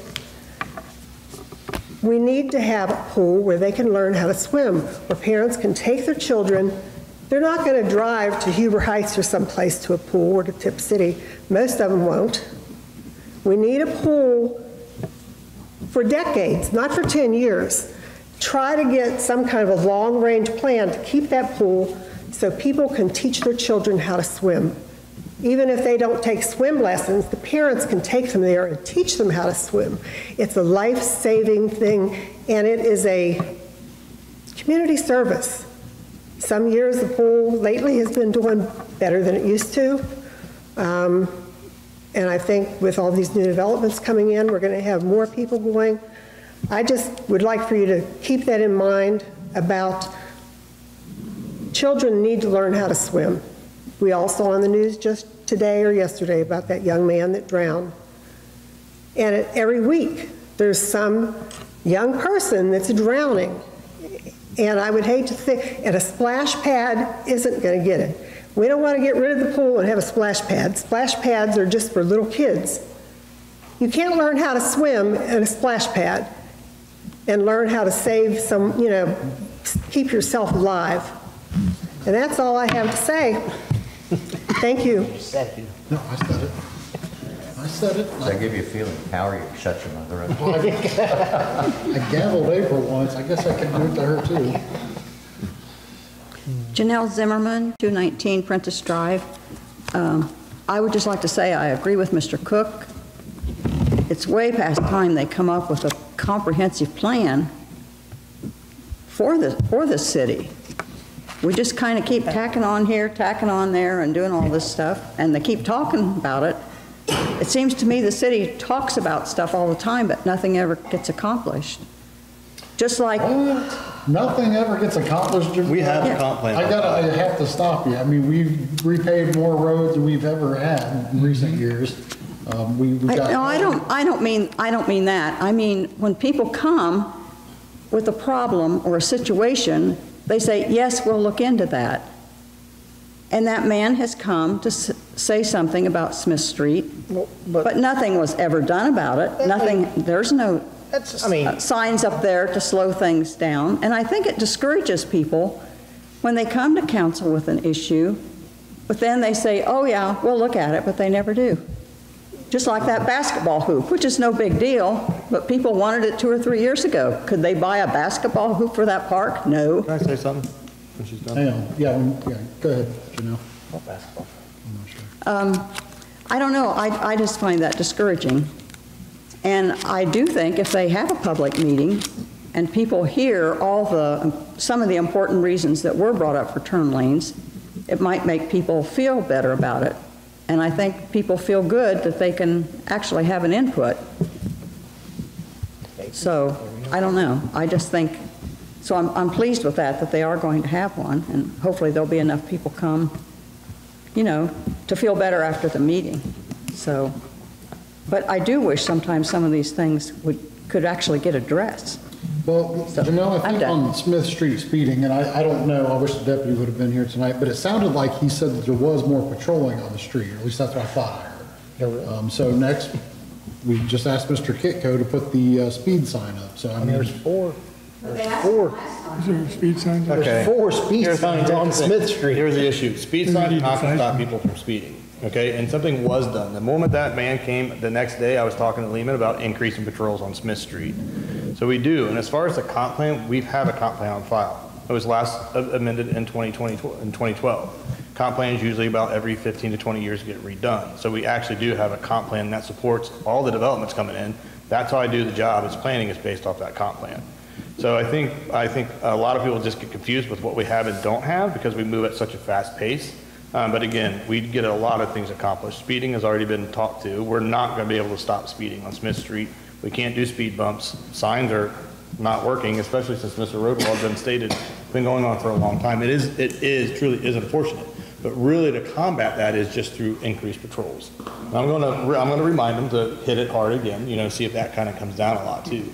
But we have all these plans and documents in place. It's just the general public doesn't know about them. 1 or 2 cops on patrol at a time. And Main Street late at night. Oh, yeah.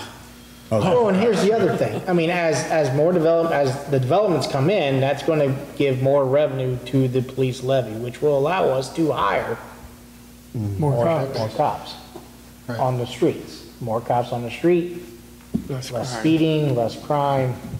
It runs. Even without, there's going to be tons of traffic on that street. And people going down Scott to get in that entrance so they don't have to go down, just because of the redevelopment. I know there's good things about it, but there's going to cause some problems there too. Either way, it's going to cause problems. No, I was just saying, anything else? No. I did want to apologize. I did raise my hand while you were speaking. I thought you were done, so I do apologize for cutting you off midstream. All right, anyone else? Talking about handicapped people.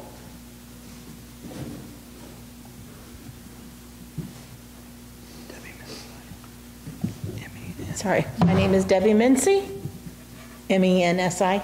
Okay. I live at 1205 Langdale Avenue. So, first of all, we thank the council for being here. And as one person mentioned, you guys have to make decisions that maybe we don't get to say. This is something, if the citizens cared, they'd be here at the council meetings. Or you're available to talk to and everything. I think we need these turn lanes. I'm sorry the businesses are going to lose some parking spaces. We've got parking in the back at the city parking, which I would ask when this gets done that they get redone, repaved. As a handicapped person, especially parking in the handicap spot, there's a thing that kind of goes down a little bit to go to Penny Lane. So I think that needs to be redone. I think that will help the handicapped people get in and out. Mr. Cook made a comment about like a drop-off thing on some place. We could do something like that. That sounds like a good idea. But I think you guys need to just make a decision. This has got to get done. You've got people coming through not only at 3 o'clock and between 6 o'clock, but other times too, and it's backed up. And we're a small town, but we're growing. And if we want to grow, we got to do things sometimes that people don't like. I'm sorry, you guys have made decisions that I don't like, but it's something that's got to happen. So if people cared, they'd be here at these meetings, and they're not. So you guys need to make decisions. Go ahead and get the turn lanes done. It's safety, it's for the police, for the fire. You know, I could be one day in that. I had a brain bleed, and I could have been in one of those situations where they couldn't get through and I would have died. So I think it needs to be done. I like waste management, by the way. And also one thing about speeding, it doesn't matter what street you're on. Langdale Avenue is a residential area. People speed down that street and do wheelies and all kinds of stuff. Every street's going to have speeding. 35, what is it, 235? No, 571, when you're coming to town, they have that one that splashes or flashes or something. I don't know. I don't even think that even helps sometimes, because I think people just don't pay attention and they just go. So thank you very much for your time. Thank you very much. Any comments, council, for her? All right. Anyone else? Don't let us down.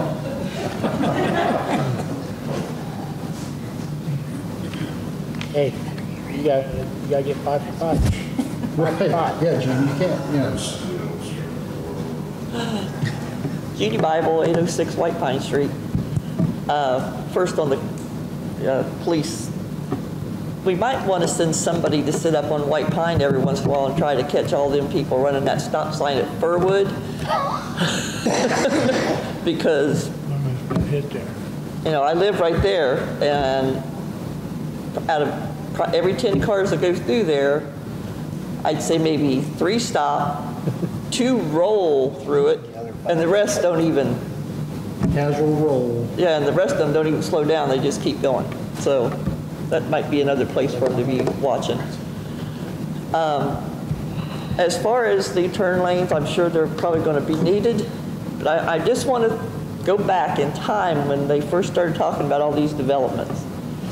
And I just want to remind someone that on Facebook, whenever anybody brought up traffic going to be an issue through downtown, they were treated like they were idiots and didn't know what they were talking about. The people in this town do pay attention, believe it or not, and they should have some say in some of these things, because the one comment that stuck in my head was, if you think this traffic's bad, you've never driven anywhere where it's really bad, or something to that effect. I have personally driven in Detroit, Indianapolis, Louisville, Los Angeles. I have driven in traffic. Yes, our traffic, and I think they said the traffic here isn't that bad. But now here we are talking about how bad the traffic is, and how it's going to get worse. So do listen to what people say and don't dismiss them just because they're not on council or because you think they don't know what they're talking about. That's all I got to say. Let me comment on that, because I don't know exactly what specific meeting or comments you're talking about, but, you know, I know that when people are saying, if you're going to vote these, you know, these developments through, it's going to make traffic horrible, you're going to need to make changes, we're not going to be able to handle it. But before these developments were even here, like Mr. Bridges stated earlier, back in 17, we, you know, the turn lanes were already, you know, they were already needed at that point. I mean, I think you know, of course, traffic's going to increase some, but regardless of the developments, we voted to cancel them right now. We still need to do the turn lanes, because if New Carlisle doesn't grow, everything around us is still going to continue to grow. Households are going to continue to grow. So it's not going to change the fact that it's an unsafe issue, and not necessarily because of consistent wrecks, but just things like Chief had mentioned, or just heavy congestion where it's not a safe situation. But, you know, but for me, the push is right now, the state's going to come through and redo Main Street. That is the time to get it done, so that we don't have to go back and re-grind out brand new pavement or rewire all new traffic lights, when we could have saved time and money and done it before the project started. So, I mean, that's mine. And the fact that we just had that presentation from the guy from Choice One. So. All right, anyone else? Jim, you're the only one. Nothing? All right, cameraman, anything? Good okay. Good hustle. All right. Moving on, Ms. Burner, if you would, please. Yeah, hold on a second.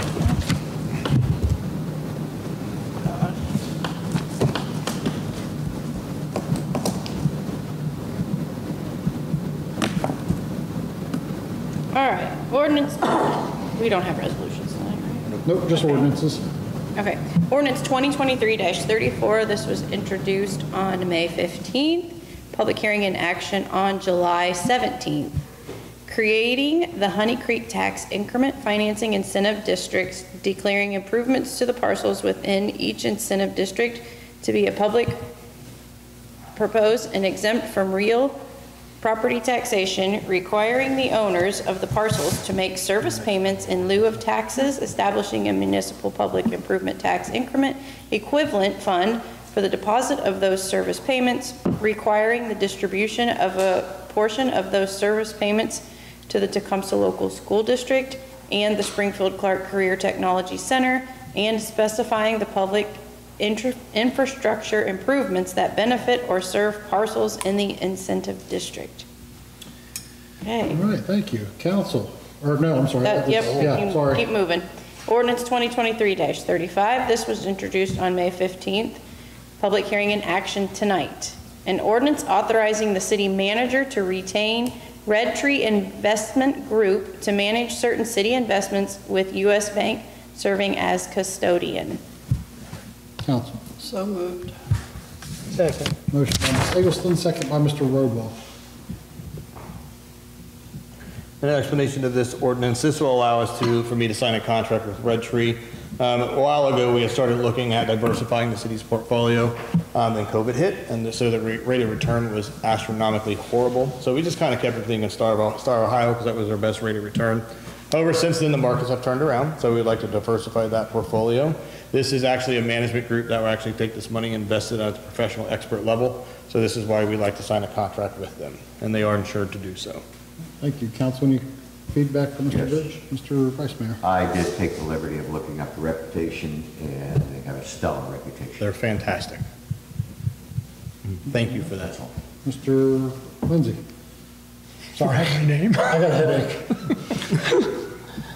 No comment. I read the ordinance, and I believe it was this one, to where the money, there was a dollar figure that would be a minimum of, I thought it was 100,000, no more than 500,000, and the money could be fluid to come in and go, in and out whenever the city needed that. Sure. Mm-hmm.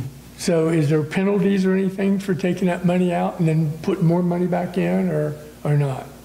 I don't know the answer to that question, but if you're asking me if I understand your question, like say we put $100,000 into a CD and need to take that out before it matures, I would say that's bad fiscal planning to begin with. As far as there being a fee with that or not, I honestly cannot say. I would assume, I don't know. I can't answer that, to be honest with you. So are these going to be CDs then? It can be So I didn't- it's a basket. You can have all kinds of Okay, stuff. You 'cause can have notes, you can have CDs, you can have all kinds of I stuff. thought it was like notes and investments and stuff. It's in we already have an investment policy on file that we Right. passed in 2012. Yeah. No, I'm sorry, 2022. 21. That dictates that, and I was just reviewing it. So it is a mixture of bank notes, you can Okay. do bonds, you can do all kinds of stuff. Okay, I So- was just wanting a little clarification. Very good questions, because if you're not used to this, it can be very, very confusing. It can. Well, I've never done that, but, I've read on it, and when I read that, I thought, Most of our money is going to stay in Star Ohio, and that way Okay. we can take and go as we want. These are more long-term investments, because that's where you're going to get your most return on your money. so do you have an idea off the top of your head or a ballpark of how much you're going to stick in it? It was between 100,000 and 500,000, if I remember the I think total ordinance. Colleen's comfortable with laying, like maybe do 250 or 3, but I'll definitely run that back to her, and I'll shoot council an email. Okay, all right, thank you, sir. Sure. I'm good, sir, thank you. Thank you, Mr. Lindsay. Anyone else? All right, Ms. Berger, when you're ready, please. Mayor Lowry. Yes. Vice Mayor Grimm. Yes. Councilman Bond. Yes. Councilwoman Eggleston. Yes. Councilman Cook. Yes. Councilman Lindsay. Yes. Councilman Roadwald. Yes. Passes 7-0. Thank you. Ordinance 2023-36, this was introduced on May 15th, public hearing and action tonight. An ordinance authorizing the expenditure of funds in excess of $35,000 for the purchase of a compressor and fill station equipment needed for self-contained breathing apparatuses used by the New Carlisle Fire and EMS Division. So moved. Second. Motion by Mr. Lindsay, second by Ms. Eggleston. And for the explanation of this ordinance, we will defer to our Assistant City Manager, since this is his department, Mr. Kitko. So an explanation of this ordinance is to get the SCBA's, which is just part one of two. The SCBA's, we were awarded a AFG, American Assistance to Firefighters grant in the amount of $164,190.47. This portion, we will pay an estimated amount of $19,665.24 with a not to exceed $60,000 for the SCBA's. And then the number of them, you can see the list. There's, I believe, 19 SCBA's. Yeah, there's 19 SCBA's. That's it. All right, thank you. Council, any discussion? All right, when you're ready, Ms. Berger. All right. Councilman Cook. Yes. Councilman Lindsay. Yes. Councilman Roadwald. Yes. Mayor Lowry. Yes. Vice Mayor Grimm. Yes. Councilman Bond. Yes. Councilwoman Eggleston. Yes. That passes 7-0.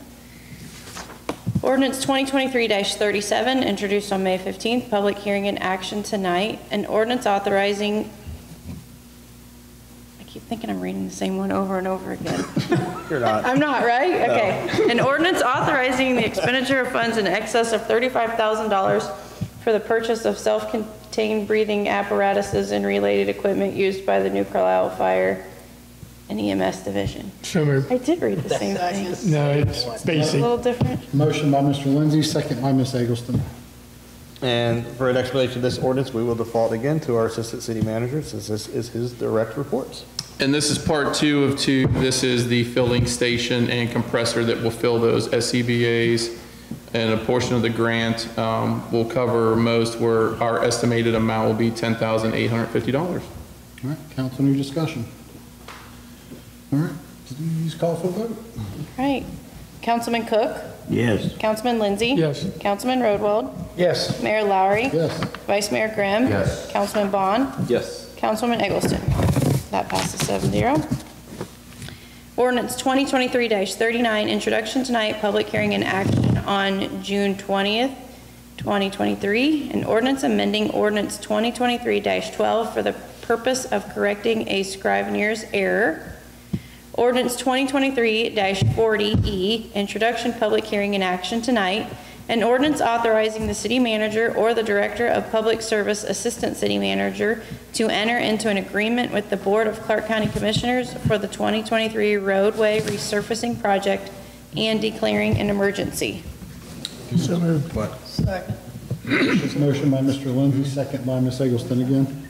40E? You sent it to me Yeah, on the last page. this is for the curb ramps. That's what you sent me, 40E.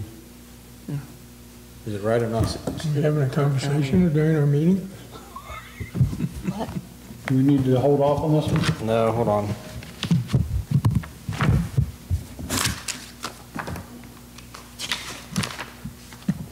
It's in your packet. For the ramp project? Yeah. Did I read the wrong one? Yeah, you read the Clark County Commissioner one. Which one did you read? That's the only one that's on there. An ordinance authorizing the city manager or the director of public service assistant city manager to enter into an agreement with the Board Okay. of Clark County So Commissioners is this the correct title? for the Okay. 2023 roadway resurfacing I need project. a motion to amend the agenda to say this title. Which is? An ordinance authorizing the expenditure of funds in excess of $35,000 for the North Main Street curb and curb ramp replacement project and declaring an emergency. So moved. What he said. Motion by Mr. Lindsay, second by Mr. Roadwall. Okay, hold on just a second. I ran out of- When was that? That's the amendment. Last week? Yes. It was a month ago. That explains it. I didn't copy paste it. I didn't want to. So the ordinance title is already in your packet. It's the actual ordinance that's on the actual ordinance itself. Okay. So what happened, just for an explanation, is that ordinance was a month ago. So instead of copying to place the new title on here, I failed to do that. That's why you have an old title on there. Yep. No, that's my mistake. Okay, who was my second? Mr. Roadwall. Is that just for the agenda change? Yeah. Go ahead, Mr. Lindsay. Oh, this is, I'll ask my question Councilman when we Lindsay? get back to it. Ma'am? Councilman Lindsay? Yes, for the amendment? I had the amendment, yeah. She's asking for your vote for the. Yeah. He seconded. Correct. And so it should be Mayor Lowry, go ahead.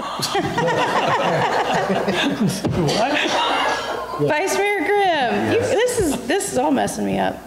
Councilman Bond, Yes. Councilwoman Eggleston, Yes. Councilman Cook, Yes. Councilman Roadwall, Yes. Councilman Lindsay. Sorry, gosh, see, I wrote it wrong. I'm not sure. I ran out of room. I'm not sure Everyone now. keeps talking, all this, I ran out of room. I had to hurry up and, all right, we're good. Let me, She's having a senior moment.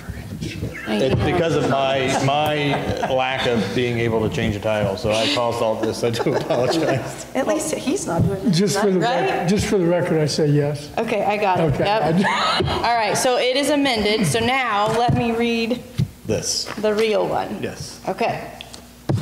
Ordinance 2023-40E, an ordinance authorizing the expenditure of funds in excess of $35,000 for the North Main Street curb and curb ramp replacement project and declaring an emergency. So moved. Second. Motion by Ms. Eggleston, second by Mr. Lindsay. An explanation of this ordinance will divert to our assistant city manager, since this is his direct department. Thank you once again. This is to do an agreement with A&B Asphalt Corp. We put it out for bid to replace basically all but 8 ADA ramps. We had to do this prior to the repaving, so all ADA ramps have to meet the new current standard. Some work we are doing in-house with just detectable warnings, but this ordinance is for A&B Asphalt to do those curb ramps that we cannot do. And pretty much most of the curb in front of the church there between Madison and Jefferson, curb on north and or east and west side of Main Street. There's various areas, but it's pretty much to repair all the broken curb. Any discussion, Mr. Vice I Mayor? have a question. The ordinance says North Main Street. That's on South Main Street. It does say North Main Street on the paper. When does north really become south anyway? North Dayton Lakeview. May I make a North Dayton, motion to Lakeview. amend the ordinance by removing the word north? I don't think it has really any legislative impact because it's not addressed. Does that make sense? Because what? It doesn't have an address with it? Addressed, it's It's just. not addressed. So I don't know if that would have any indication of the ordinance. Maybe we need to send it back to the attorney and have his opinion on it. No, we don't. We've really struggled with this one. Mr. Mayor, I call for the vote as is read. Just to be safe, I was gonna say, if you want to amend it, and Amend it? please. that's fine, so amend it to take off north. Any mention of north? Where does north become south at? Okay. Second. Okay, so Mr. Vice Mayor made the motion to remove it, Mr. Lindsay seconded it. All right. Call for the vote. Well, then it is. Councilman Rodoff. Yes. Mayor Lowry. Yes. Vice Mayor Grimm. Yes. Councilman Bond. Yes. Councilwoman Eggleston. Yes. Councilman Cook. Yes. Councilman Lindsay. All right, so the amendment passes 7-0, so Now go to the ordinance real quick. now we can vote. Motion to adjourn. No, we've got an ordinance we gotta finish. So they removed the word north. Yeah. Let's quit dragging our feet. Is it past the house? Yes. 7-0, yep. It's getting close to mine too. And then, so my first was Eggleston, and my second was Lindsay for the original Yes. ordinance. Can I go ahead and call for that? Please. All right, so you're voting as amended, removing the north. Councilman Roadwell. Yes. Mayor Lowry. Yes. Vice Mayor Grimm. Councilman Bond. Yes. Councilwoman Eggleston. Yes. Councilman Cook. Yes. Councilman Yes. Lindsay. That passes 7-0. All right. 40 was Under other Mayor business, community cleanup will be Saturday, June 10th, 2023, Walsh Drive, base of the old Westlake property at Walsh Drive at 8 a.m. to 11 a.m. or until dumpsters are full. Community garage sale will be Saturday, June 24th and Sunday, June 25th, citywide. Fireworks show will be for the city of New Carlisle, take place down there by the ball fields as usual, Saturday, June 24th at Haddock's Field. Starts shortly after dusk. Charter review and alcohol ballot measures public campaign work session will be on 6/12 at 6 p.m. at the Shelter House. City offices will be closed Monday, June 19th to observe Juneteenth. And then anything else open for discussion? Mr. Kick. Move to adjourn. Mr. Kick. On community cleanup, we do have some Pride workers that will be there. And so I'm just kind of needing a head count. If any council members would like to assist, I'm going to be ordering lunch lunch tomorrow for it. Where at? I just haven't figured that out yet. We don't have a whole lot. If you say 571 Grill, I'm there. Well, these will all be kind of to-go boxes. Yeah, I'll be there. I'll be at the vet. So I got three? 224. I'm checking. I'll have an extra couple in case people show up. I will not. I'd like to be there, but I got to work. That will be. You went last year, so thank you so much for that. Well, we appreciate that. It's no big deal. I'm sitting this. I wish I could be there, but I got to work. All right. Do I have anything else? I'll be there. Mr. Cook, now you can. Move to adjourn. I'll make a motion to adjourn. Second. Before we do, July 3rd is part of the holiday. A lot of people are going to be 4-day holiday because, so do we make the meeting on the 5th? Which? You're going to have people that aren't going to be here because they're going to be gone for the weekend because it's a 4-day holiday. And you're off on the 3rd and 4th, I think, in the offices. For which meeting? For the The one you're going to July talk 3rd. about the charter review? No trash bid. Trash. Turn lane and trash bids. It'll be July 3rd. Oh. It's a regular scheduled meeting. Council, your opinion? Because you'd have to move it to the 5th. Right. I just say leave it where it's at. I don't know if you moved it to 5th though. I mean, someone could take off work. I make a motion, I move the scheduled July 3rd meeting to July 5th. We have another motion on the floor. Yeah, but we never got a second. He did, I seconded it. I didn't hear it, so I didn't recognize it. You gonna pull that? Really? I'm gonna quote that. Seriously, I didn't hear it though, to be honest, I did not hear it. So, were you really making a motion? Yes. Okay, so you wanna? Okay. Well, y'all, you think No. this? You guys rescind your motion so he can finish his motion? Thank you, sir. Mr. Lindsay? I didn't hear You it. said it didn't count, so do I what said you I didn't want. hear Do what it. you want. You're gonna do it anyways. Go ahead. Sir? Make a motion that we move the July 3rd meeting to July 5th to better get public participation on the matters at hand. I second. Motion by Mr. Rodoff, second by Mr. Vice Mayor. Okay. Councilman Bond. Yes. Councilwoman Eggleston. Yes. Keep going. I gotta see if the shelter house is available. We can. Doesn't matter now. We got a motion. We're voting. Councilman Cook. No. Councilman Lindsay? I don't really care. At this point, Is that a yes? no. Councilman Roadwald? Yes. You don't care. Mayor Lowry? Yes. Vice Mayor Grimm? Yes. We agreed. You're welcome. 5-2, accepts Does it it. pass? Yes. Okay. All right, now, Bill, seriously, I'm not joking, I did not hear your second. I wasn't being funny, I didn't hear it. So, Mr. I speak pretty loud, so. I didn't hear you. Give him a new set of hearing aids. So, Move to adjourn. Second. motion by Mr. Lindsay, and second by Mr. Roadwall. Mayor Lowry? Yes. Vice Mayor Grimm? Yes. Councilman Bond? Yes. Councilwoman Eggleston? Councilman Cook? Yes. Yes. Councilman Lindsay? Councilman Roadwall? Yes. Hey, great evening, everyone, thank you for coming. Bill Lindsay, oh, I don't care, no.